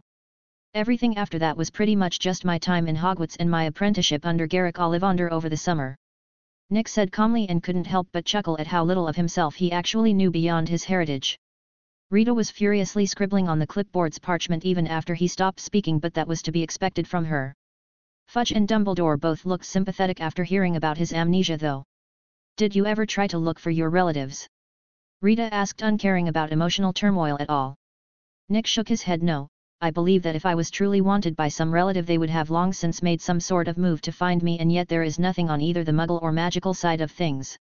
To me they are strangers, and so I will not seek them out, he said calmly. What about after your heritage was revealed and you learned you were a descendant of Rowena Ravenclaw? Surely you must have been curious as to who your parents were, or if you were even pure blood to begin with, Rita pressed without mercy. Nick again shook his head. I honestly don't care about it, since it makes no difference either way, he said honestly, and all three of them looked stunned at this answer. Rita looked excited after hearing this, however, as it was downright scandalous. A rather contentious statement, if I must say so. Care to elaborate? She asked eagerly. Nick chuckled but shook his head. No, we have gotten quite off topic as it is, and should return to it, since Minister Fudge and Headmaster Dumbledore are very busy people and surely have better things to be doing than listening to my personal beliefs, he said, forcefully putting the conversation back on track, using the two political hegemons in the room as pressure on Rita. Chapter 256, Interview with a Beetle, 2. Rita noticed this and could only drop the subject to get back on track, as while she might be able to get away with offending one of these hegemons slightly both at once was political suicide. Very well then, can you tell us how you resurrected the ghosts? She asked with a small amount of bite to show her displeasure at his manipulation. I need to correct this misunderstanding. The ghosts haven't been resurrected at all. All I have done is allowed them to have a corporeal form. So while they appear alive, the truth could not be further away, he said with a smile, ignoring her displeasure. Dumbledore didn't seem surprised at this correction, but both Fudge and Rita were stunned. Wouldn't it be easier to fully resurrect them instead? She asked curiously. Nick shook his head. To resurrect a ghost, nothing short of creating a whole new living body perfectly suited to the spirit would work, and even then you would need to somehow anchor the soul to the body correctly, which is borderline dark magic like necromancy. All I have done instead was turn water into ice effectively. He explained seriously. How so? She asked while writing on her clipboard. Ghosts, while incorporeal, have an inclination towards being solid, as is shown when they move through fire or smoke and it disturbs them. What I did was pushed this inclination to actually turning solid instead. This let them eat, touch things and actually interact with their surroundings, which makes them appear to be alive when they are still just ghosts. Nick explained calmly. How did you accomplish this feat? Rita asked, and Nick shook his head. That is a proprietary piece of knowledge, unfortunately, and can't be shared, he said, and she frowned but left it alone. Why did you decide to create this ghost solidification enchantment to begin with? Rita asked, moving the topic away from the how and over to the why. It is no secret that I spend a lot of time with my deceased relative Helena Ravenclaw, or better known as the Grey Lady. As such, I was aware of how miserable being a ghost was, and most of that misery came from not being able to taste or touch anything. I then paid attention to the state of her existence and carefully put a theory of mine into practice, and well, the result is obvious. He explained calmly. Rita was writing furiously in her clipboard, and he had a suspicion on the sort of bullshit she was writing. Probably some disgusting thing about how he did it due to some sort of romantic connection. He didn't care, however, as slandering people was her modus operandi and everyone knew it. After Rita kept trying to change the subject to other things such as his magical talents, future plans and other such useless stuff that Nick left purposefully lacking in any flavor or way she could twist that got under her skin. Oh right, how silly of me to forget. This handsome fellow on my shoulder is Dusk, a ho-ho that was living in my ancestral home. His favorite thing to do is to burn away any bugs that happen to find their way in here. His favorite is of course beetles. I've seen him slowly burn away their legs and then the rest of their bodies. Thankfully they were just normal bugs, since I doubt I could stop him if it was something like an animagi instead. Nick said while looking at Rita especially, who was sweating and had a fearful look on her face. Fudge didn't seem to understand how that was important information, but Dumbledore was far from stupid and quickly figured out what was going on. So that's how she gets her information. It would appear she has chosen the wrong target for slander this time, the old goat thought with a small smile as he watched Nick basically threaten the reporter. Rita herself was also not stupid and had figured out that Nick was aware of her illegal animagus status and was not so subtly telling her to not try and twist his words or straight up lie about him in her article. She could only grit her teeth and accept this as she drew a line through all the false stuff she had written down. She wanted to obliviate him so that her secret was safe, but all the information she had gathered about Nick said that she would have a better chance fighting off a group of Death Eaters instead. Not only was she aware that he had on 8 protective rings that automatically activated, but also that his reactions to being attacked or wronged in some way are extremely cruel. Chapter 257, Parcel Tongue Ring. The interview ended shortly afterwards, as Rita wanted nothing more than to stay far away from Nick at that point. Nick of course played the role of host flawlessly and saw them out of the workshop and down the hall politely. Once they were gone, he immediately took down the magical restriction ward in the workshop. Contrary to how it may seem, he was very much affected by the thing as it shut his magical senses inside his body, leaving him uncomfortably blind to his surroundings. He then locked the door to the workshop and cranked on the furnace, as he had an idea how to open the chamber himself since he had destroyed the Horcrux. So his idea was to create a ring that forced his magical ability to allow him to speak Parcel Tongue on purpose. Sure, it would only be useful when he need to speak that particular language, but that was fine since he could just sell the ring to the system after he was done with it. Switching the flame to dragon flame after it warmed up, Nick grabbed a small ingot of silver and tossed it into the furnace. Once workable, he took it out of the fire and placed it on the anvil before taking out his hammer and a round tip punch to open a hole in the middle. He was gentle when he struck the end of the punch so as to not mess up the metal, as he slowly created a divot in the center of the metal bar. Flipping it, he repeated this process on the opposite side in the same location. He had to stop in order to reheat the metal, but after that he got the hole through the middle. Placing the bar on its side, he then slowly started to open the hole wider without stressing the metal. He did this by gently rounding the inside edge of the hole on both sides. Once the hole was wide enough, he placed a ring mandrel in it before rounding the outside of the bar into a band shape. He needed to reheat it a couple times during this process, but he made it in the end, with the ring being a thick silver band with rough edges and no design. From there, however, he carefully took a thin file to the band to carve out the shape of a coiled serpent into the band. This included individual scales, the head and the body taper with the coils looking to rest beside the next. He even included the belly scales and underside as he did so, which created a rough outline for him to follow. Since this filing had to be done cold and very precisely, it took him 2 hours to get a semi-lifelike silver snake ring finished. It was very large for a ring, but Nick knew it would change size with his auto-sizing feature. All that was left was to polish it and enchant it for it to be done. Nick stored away the semi-finished ring before heading to the Great Hall for lunch, since it was close to that time. The meal went by uneventfully, and so he went back to working on the ring with the polishing and finally the enchantment. This time he used 4 words while hammering the enchantment into it: Lok, snake, lamb, tongue, K, speak, and Tur, power.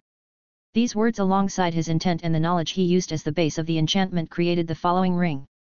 Ring name, K Lok. Grade, rare. Abilities, auto-sizing, parcel tongue speech. Description, a ring that forces its wearer to speak in the language of snakes. System appraisal, an strange ring created by an up-and-coming ring smith. Nick took off one of his protective rings and slipped on this ring, which shrunk down considerably to fit on his finger snugly. Then he spoke, testing of the ring's ability. Immediately he felt the subtle change in his magical ability that told him he had succeeded in making a ring that allowed him to easily open the Chamber of Secrets. Taking the ring off and storing it into greed, since he didn't feel like speaking only snake tongue all the time, he called it a day for work. He still had another hour or two before dinner time, so he headed to the room of requirements to set up the ritual of reflexes. It was honestly not going to take very long at all to complete, since there was no real requirements besides the ingredients. He still needed to create the ritual circle, but otherwise he was totally prepared already. The ritual circle had the runes written in a specific pattern within it, and once set up, Nick took out the acromantula heart and started the ritual. Chapter 258, Attack and Rage.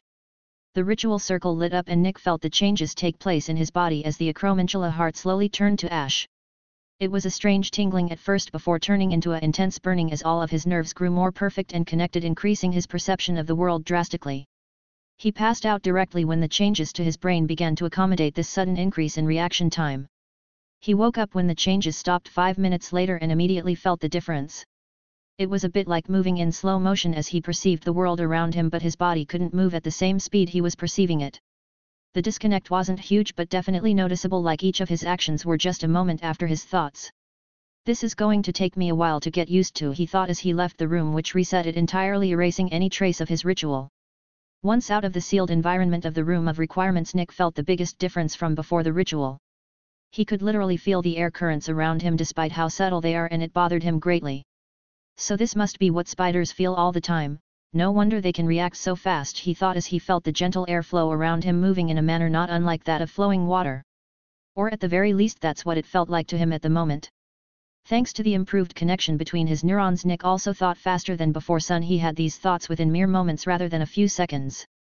It was thanks to this that when his ears heard the sound of rustling robes and he felt the airflow change, he was beginning to move to take out his wand and block the attack. Obliviate. A certain male voice spoke, but even when the malicious intention spell came from the assailant's wand, Nick was already dropping down and turning to dodge it as well as get into position to counter. The green spell flew past Nick's right side harmlessly and he pointed his wand at a well-dressed man with a rapidly morphing facial expression from glee to horror. Petrificus totalis. Nick spoke angrily and the petrification charm shot out of the tip of his wand in a blinding fashion as he overcharged it in his rage. While he was protected from the effect of the Obliviate charm thanks to his occlumency and Sanner, it didn't change the fact that Lockhart had just tried to erase his memories.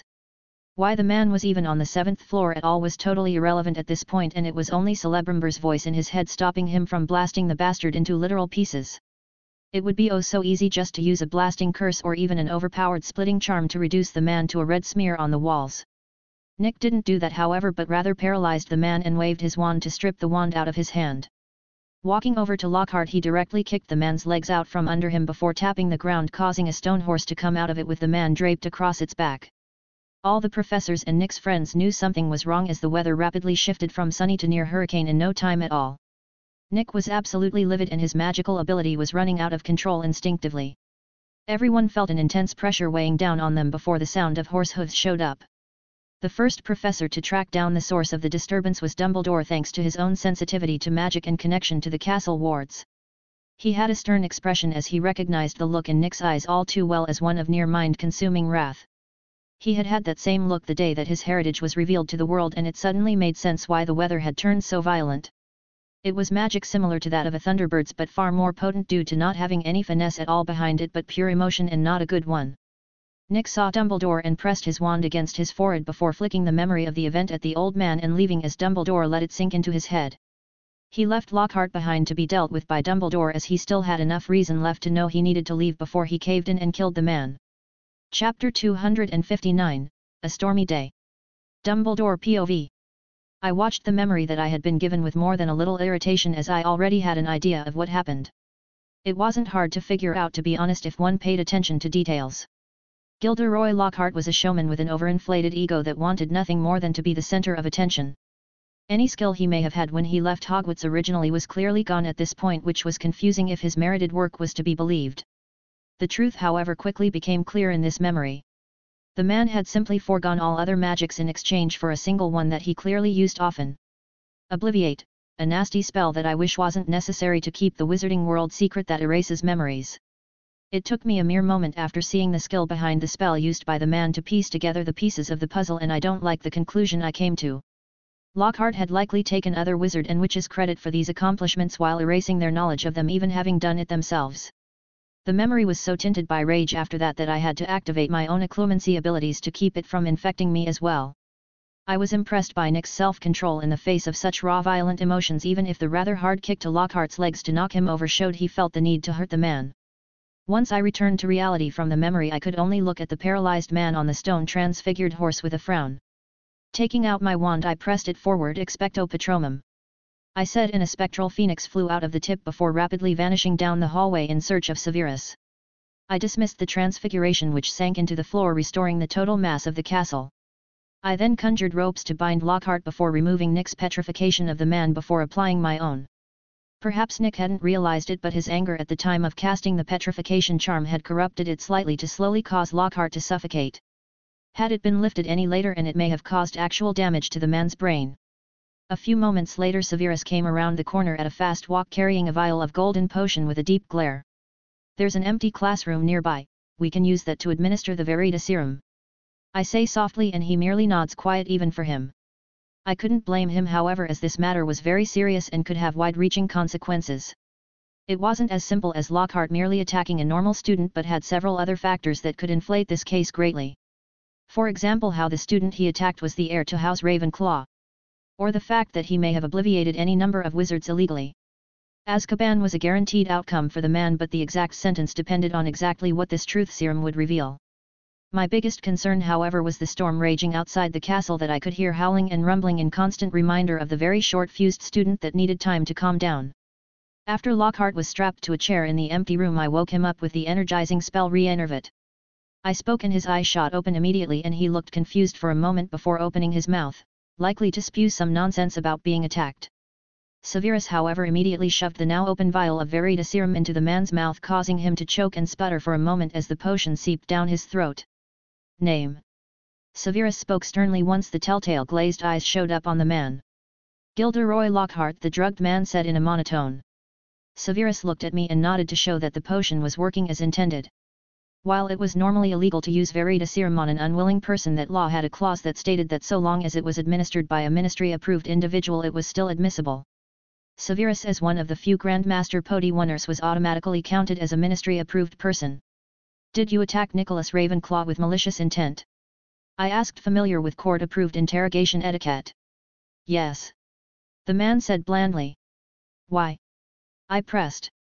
I intended to take his accomplishments for myself, since he didn't deserve them. The man spoke, and Severus visibly grit his teeth, and I myself also felt more than a little anger at this answer. How did you plan to take these accomplishments? I asked, holding down my temper, but both Severus and I needed to step out of the room after hearing the answer, lest we act on our anger. Chapter 260, A Stormy Day, 2. Nick meanwhile was already in the castle's courtyard, letting the rain and wind wash over him as he raised his wand high above his head and simply let his rage and magic flow through it. A dense bright beam of lightning flew from the tip of the wand into the clouds above harmlessly, but Nick felt better after venting out his anger at the sky. Oh, he was still livid, but at least now he wasn't likely to do anything stupid in his anger. He ignored the terrible weather, however, and walked the castle grounds as the weight of his wet robes clung to him. The wind pushed against him and his hair fluttered every which way, but he was otherwise unaffected by it. Nick found a log near the lake that he sat down on and stared off at the sky above while slowly calming himself. The weather also slowly receded and changed from a terrible storm to mere rain as he did so. The students inside the castle also relaxed as this happened and began to speculate as to what caused the storm to begin with. Most simply chose to believe that it was a freak storm that had happened a few times in history. Nick's friends, however, were searching all over the castle for him but couldn't find him in any of the usual places. Not the workshop or library, and not in the courtyard of the castle where he liked to hang out to read. They checked the Great Hall, but he wasn't there either, and so they were all at a loss. Luna was especially insistent on them finding him and kept looking at the sky outside the windows with a worried expression. It was ironically through such an act that they spotted his dark figure sitting at the lake's edge on a sun-bleached log. It was raining, however, so they were hesitant to go running out into it and getting soaked through. Luna had no such concern and immediately left the castle in a dash towards where he was. Harry was the next to do so, and the rest followed shortly afterwards. Nick had a blank look as he stared at the sky above while the rain fell on his face. He noticed his friends approaching him from behind but didn't react to their presence. His mind was calm but empty as he focused entirely on the sky above. It may as well have been a sort of meditation that instead of focusing inside focused on the outside instead. It was frankly terrifying to Luna, as despite being able to see his magic since he wasn't restricting it, she still couldn't read him at all. It was like looking at a natural fixture in the magic of the surroundings and blended in with the world itself. She knew immediately that it was wrong. People weren't meant to be blank and without intent or emotion. At the very least that was what her experience told her, as even babies had emotions and intents if a bit out of control. If a Buddhist were to know of this, however, they would feel privileged, as one in such a state of emptiness was a holy and enlightened state of mind. Luna neither knew of this nor cared, as she immediately hugged Nick from behind, snapping his mind out of that state. He was calm, however, and merely looked at his friends before tapping the log he was on, turning it into a long bench. "You all right, mate?" Ron asked, worried. "Yeah, I just needed a moment to calm down after Lockhart attacked me," Nick said honestly. "He did what?" Nearly all of them exclaimed at the same time. "He attempted to obliviate me but failed, and I imagine is currently getting interrogated by Dumbledore. Azkaban is the best place he can go because anything less and he won't be breathing soon," Nick said coldly, with more than a little murderous intent that made Luna shiver on his back. He retracted his magic under his skin at that point, as he had honestly not realized she was there till now. It was like waking up after being asleep with someone holding you. You simply wouldn't register that information until a change happened, like you or the other person moving or making noise. "You can let me go now, you know," he suggested, but the pale silver eyes that looked up at him from over his shoulder said that she didn't believe him. He could only sigh and leave her be after the scare he likely gave them all with his not so little explosion of anger. Focusing his wand at the sky above, he channeled his magic into the clouds and willed them to disperse.